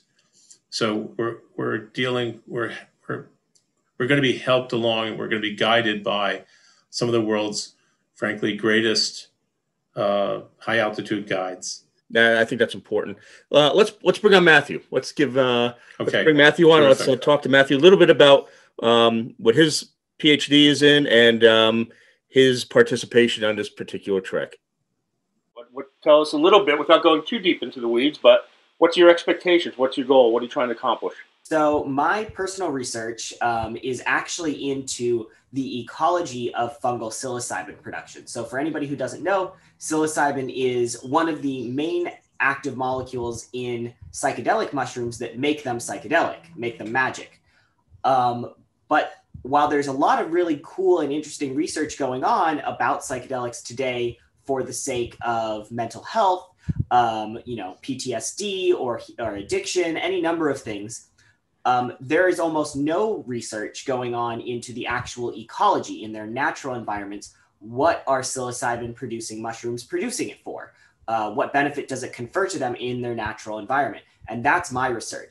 I am looking into psilocybin producers and what organisms they interact with to see if psilocybin has some sort of benefit. Is it a defense mechanism? Does it recruit other organisms for mutualistic purposes to help spread their spores?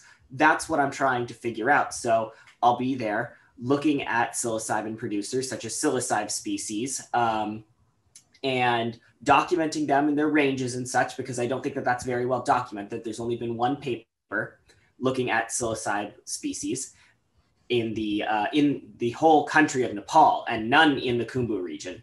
So it'll be a really interesting time to look at those and then see also if I can document organisms that are working with them and take some soil samples to then see what microorganisms are living in their substrate with them, as well as taking samples of the mushrooms themselves to sequence their genetics and see if there are any other organisms living in and on the mushrooms themselves. So that's the basic idea. Is at this point, we're just trying to figure out who's there, who is interacting with these organisms. And then from there, we can start to try to figure out, okay, in what way does psilocybin mediate these interactions?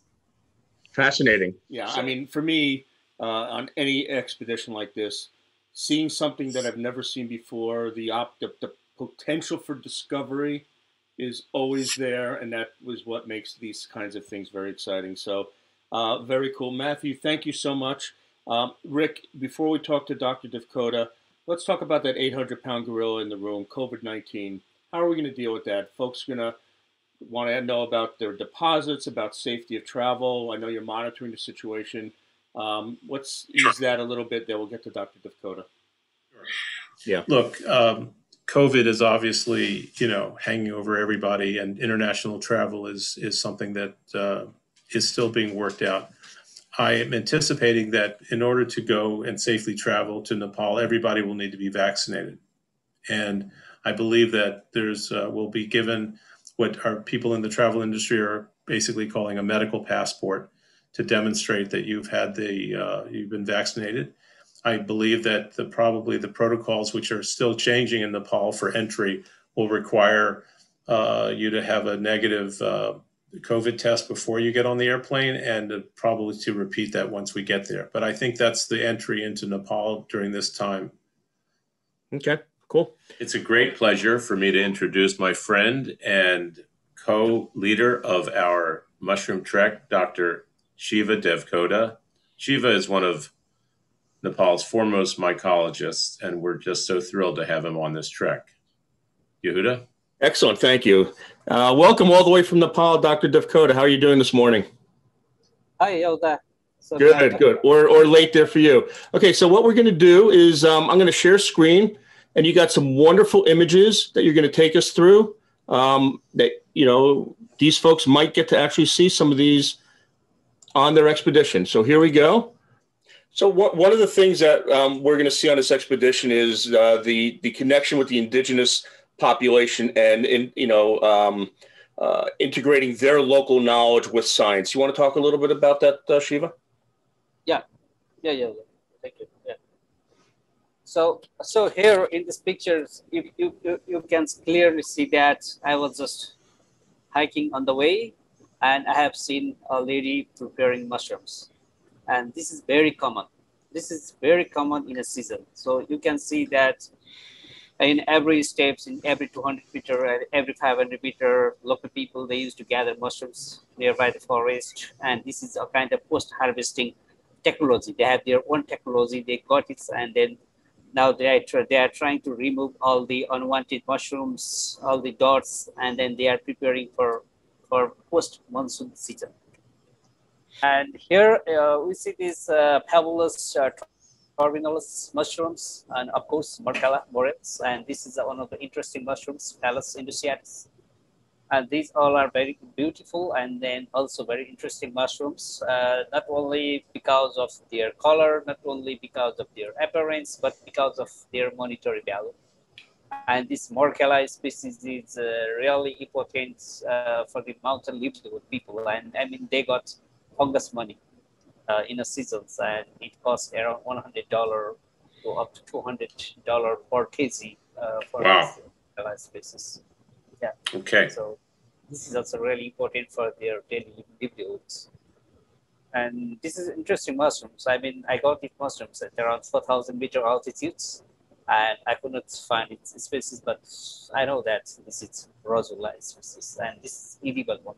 And this is the different species what we got in a medials. I mean, it's up to 3,000 we call medials, and above 3,000 we call highlands. So it is even before even up to highlands. I mean, it got around. It was collected at around 4,000 meters. So this is very, very interesting mushrooms. Yeah. Okay.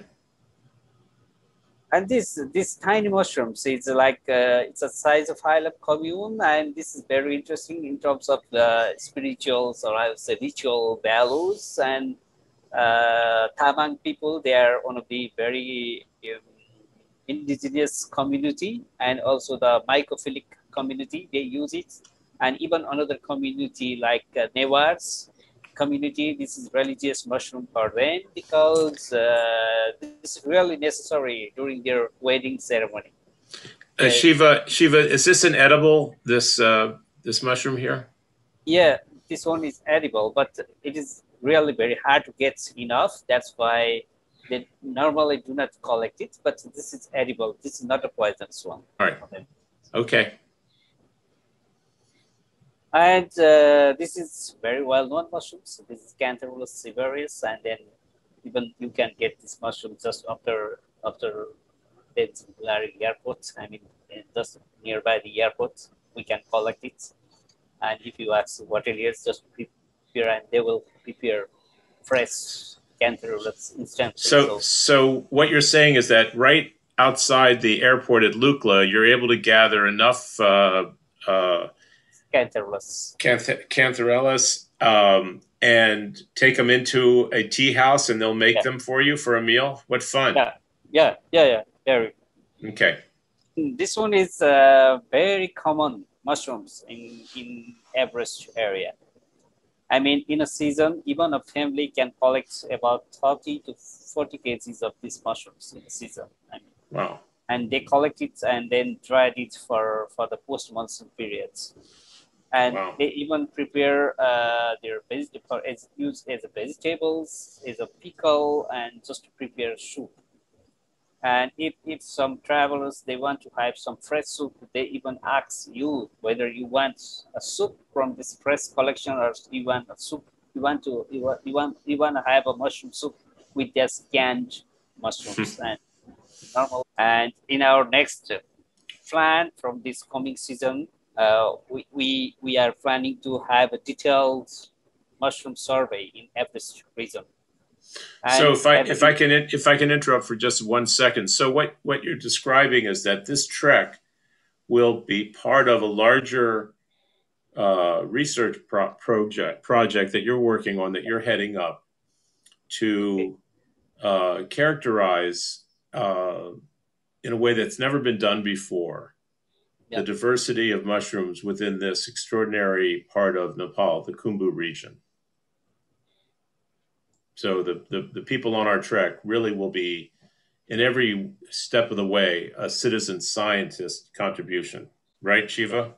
Yes. Well, it's great. And even we could add that, okay, if you be a part of these expeditions, your pictures, your informations will be included in these apps. Wow. Your pictures will be included in this publication. That's great. I think we can tell like that way. Yeah, well, that's great. That's exciting. So Rick, why don't we thank you very much for that. Let's tell folks how they can get in touch with you guys to join this expedition. Sure. First, I want to thank the San Diego Mycological Society for letting me make this presentation. If anybody would like to get in touch with me or get more information, my website address is www.imt-nepal.com.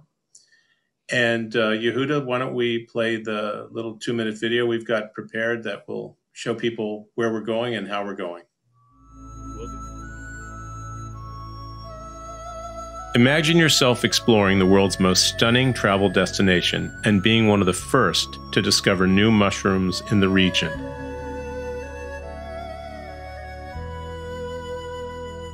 Join me, Rick Silber, Executive Director of International Mountain Trekking and avid mushroom hunter, for an incredible eco-mushroom expedition to Nepal's Khumbu region, situated in the heart of the Himalayas. You no longer have to be an expert climber to experience these glorious mountains and mushrooms in their natural setting. We've custom designed this fungi foray to Everest Base Camp to be accessible for all skill levels of hikers. International Mountain Trekking's licensed guides and Sherpas are seasoned professionals and are trained to take care of all of our guests' safety and needs. This unique 15-day, all-inclusive mushroom-oriented trek combines adventure, culture, and science, and will be led by conservation biologist Dr. Shiva Devkota, Nepal's foremost mycologist.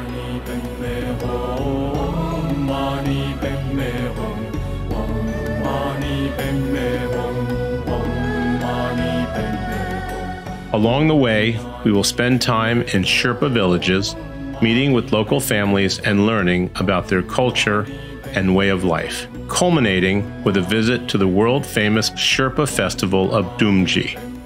This trek is scheduled for peak mushroom season in the Khumbu. Please visit the International Mountain Trekking website for more details about our comfortable accommodations during the trek and our exciting itinerary. The group size will be limited, so I urge you to reserve your spot soon. I'm confident that you will find, just as I do, that this magical area of the world never ceases to amaze and inspire. I look forward to sharing this extraordinary experience with my fellow mushroom lovers.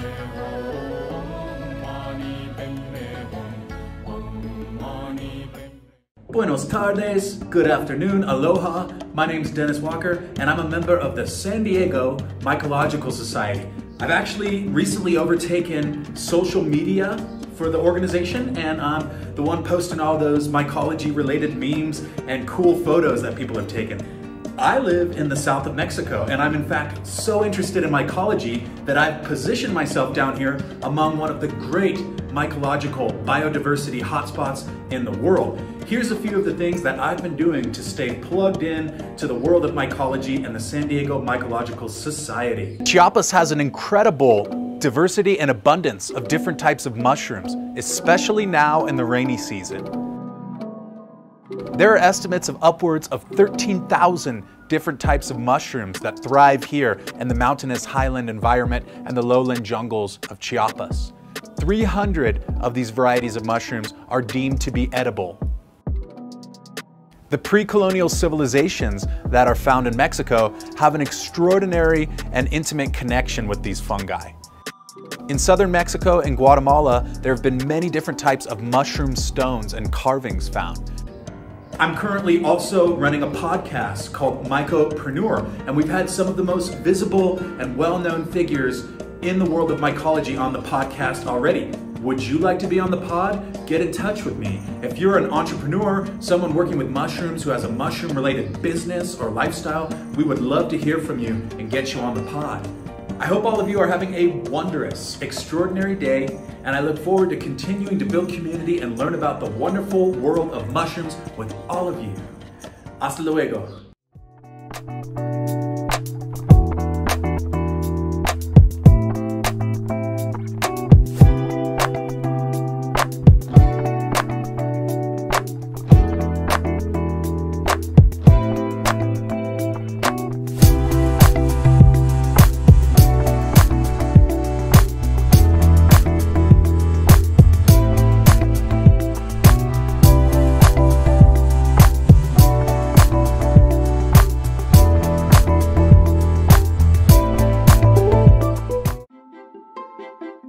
Hello, ha ha ha, I'm French, nobody's perfect.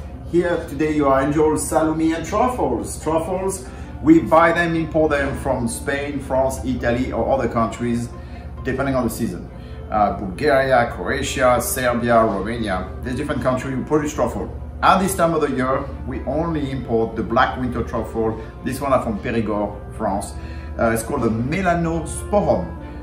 They are at the peak of the season in terms of quality. The price is very good this year because of COVID. So thank you, COVID. With the truffles, we do a black truffle salami. We also use the alba truffle to make the white truffle salami. We make black truffle butter with shrunk butter, 5% truffles, 5. Same for the white. We have different sizes for retail. And also we do truffle oil. We import from France this truffle pearl. They're made of truffle juice and they're very tasty. It's nice like a caviar to garnish or to finish a dish. We do truffle powder as well. And for the gourmet chef, we do truffle juice. It's the juice extracted from the truffles when they're cooked and pasteurized. and we also have truffle peelings or whole truffle in cans. Thank you for listening. Hope to see you soon.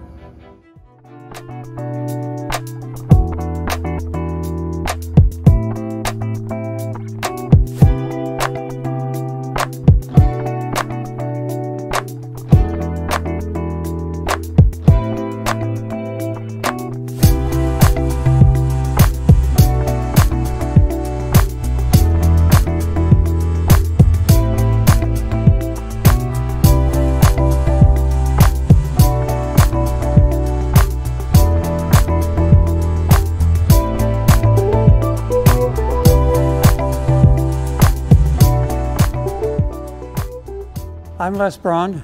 I'm a past president of the San Diego Mycological Society, but I'm also our lichen guy. Lichens are a combination of fungus and algae. At least that's what we thought for 200 years. Recently, they found lichens around the world that had the same fungus and the same algae, but they looked different and they couldn't figure out why. Turns out that in 2016, some lichenologists around the world started researching that, and they found out that there is a third component to lichens, which we were unaware of for the last 200 years or so, and that's yeast. And that's why the same lichen, or the same fungus and the same algae, produce different looking lichens around the world. But locally here, we have quite a collection of lichens available. We've probably got 200-300 species of lichens in San Diego County. Most of them are growing on trees and rocks, but a few of them grow on dirt. And it turns out that the dirt lichens are the rarest lichens in San Diego, probably maybe in even California in the country. And the reason that they're rare is that we've had a lot of cattle ranches who have trampled the ground, and they kill the lichens and they break up the soil. These cryptogamic crusts are very important to keeping the soil in place, and lichens play a key role in that, as do mosses and liverworts and that sort of thing. So anyway, I have a collection here of a few soil lichens that are in the genus Cladonia. I think I have 5 here, but you can see that they're usually kind of foliose. They're sticking up. They're often on raised stems called podidia. This is one here. This is Cladonia sublata. Others are here. This is, oh, I don't know which was which here. Anyway, they're all drying up. This is Cladonia subscrabulosa. I'm sorry, and it looks kind of hairy. Some of the other really rare ones, though, are the ones, these Cladonia mushroom or lichens actually live in the shade on sides of hills and stuff. But the rare ones like this right here, this is La Praria. These are the ones that have been trampled by the cattle over the centuries, and these are the ones that are really rare, as is this one right here, which is Diploschistus. What do I do with it? Right here. This is the other one. This is another soil lichen that grows right on the soil, obviously in full sun sometimes, and they're just really hard to find anymore. Other lichens that our helper here is going to be talking about are some lichens that are poisonous. Some lichens are edible. There's one lichen, let's see, where is it? Right here. Avernia prunastri is a lichen that is used to create a stain or a dye called royal purple. If you've had Royal Crown liquor, the bag that it comes in is made with this lichen. It's been used for over 400 years to dye material. To identify lichens, you need a microscope and chemicals. You need sodium hydroxide, which is like, what do you call this? The plumber's liquid plumber. And you also need bleach. These are the 2 most common chemicals we use to identify mushrooms, and they identify the different acids that are in the mushrooms, or in the lichens. Without a microscope and chemicals, it's very difficult. If you find an orange mushroom in the genus Xanthoria or Caloplaca, something like that, and you treat it with sodium hydroxide, it'll turn purple immediately, bright purple. And it's really a very quick and obvious reaction. These other lichens, like in the Cladonias, when you put the bleach on them, they will turn red or yellow, and that's how you identify these things. It's not easy to identify these lichens, unfortunately. You need the microscope, you need a compound and a dissecting scope to see them because you have to look for the different parts of them. There's some things called apothecia that you have to look for, and there's things called ceridia, which look like little balls, and that's what you need to identify the lichens with. That's basically what you need to know about lichens. I'm going to pass it off to Sienna now, and she's going to show you some of the chemical reactions, or at least one of them anyway, with the sodium hydroxide on probably a xanthoria. So Sienna? Hey guys, I'm Sienna. I'm actually the education manager, but I know a couple of things about lichens that I'm going to teach you guys. So there's some really cool lichens in San Diego that you can find in the mountains or sometimes in the lowlands, like the deserts. But one of my favorite ones is this one, and it's actually called the wolf lichen. And that's because there's an acid in the lichen called volcanic acid that that is actually toxic. And back in the day when there was like farmers like worried about wolves eating their cattle and like chickens, they would actually put broken glass inside of like a deer carcass, and they would also put these lichens in there. And that would actually poison the wolves and prevent them from killing their cattle. So these were really important for those farmers. And then another one are these like orange ones. They're xanthoridia. And they will actually turn a different color if you put potassium hydroxide on it. And which one is that? That's the K one. So I'm just going to show you guys right here. So hopefully it'll turn like a magenta, like purple. Hopefully you guys can see that. Oh yeah. So pretty. Yeah, and that's one way you can sort of like ID these lichens, is by what color they change. And then one last lichen I wanted to highlight was this. It's called an oak moss, or like in the genus Ervernia. And so they are actually found around the world, and they have been really important in actually making perfume. So they'll be using these in a lot of like traditional perfumes. Like you can still actually smell them today in like modern perfumes. And Les like talked about how they would make like the royal purple. So they're pretty important lichen. And so we've been using lichens really commonly for forever. It's just not a lot of people know what they are, but they're really pretty. They come in all different colors, different shapes. And even during the winter, even though we don't really have winter here in San Diego, they will brighten up all the trees and the forests and actually bring color into like the deserts here.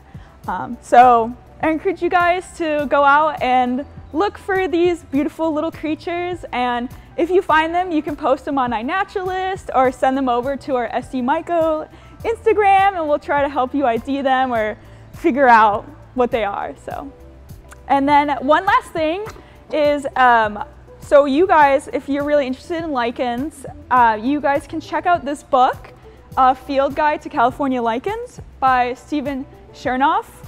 And so this is like a really good like beginner's guide to learning about the lichens of California and about like how to ID them, and sort of more about the science behind IDing them. So thank you guys. Wow, I just can't believe how it all is what it is.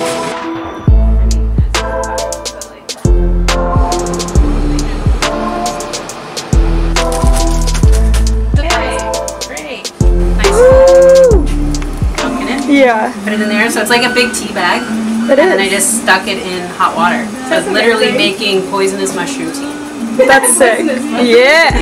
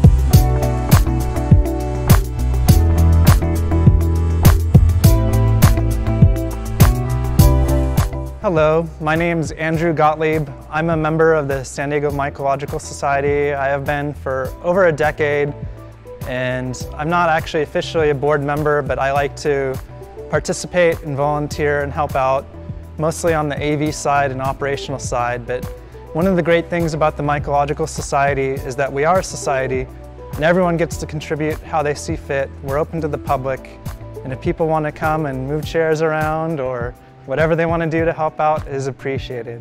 Thank you.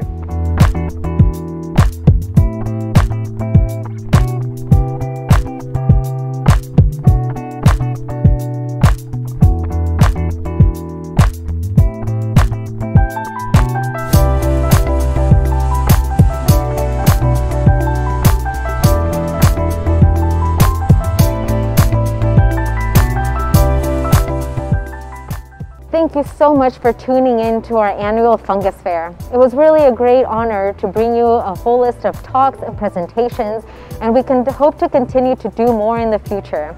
Again, feel free to stay connected with us through Facebook, Instagram, or YouTube, and any other social media channels, as well as tuning in to the first Monday of every month as we bring you a special guest speaker. But for now, stay healthy, stay well, and may so your families. We'll see you soon.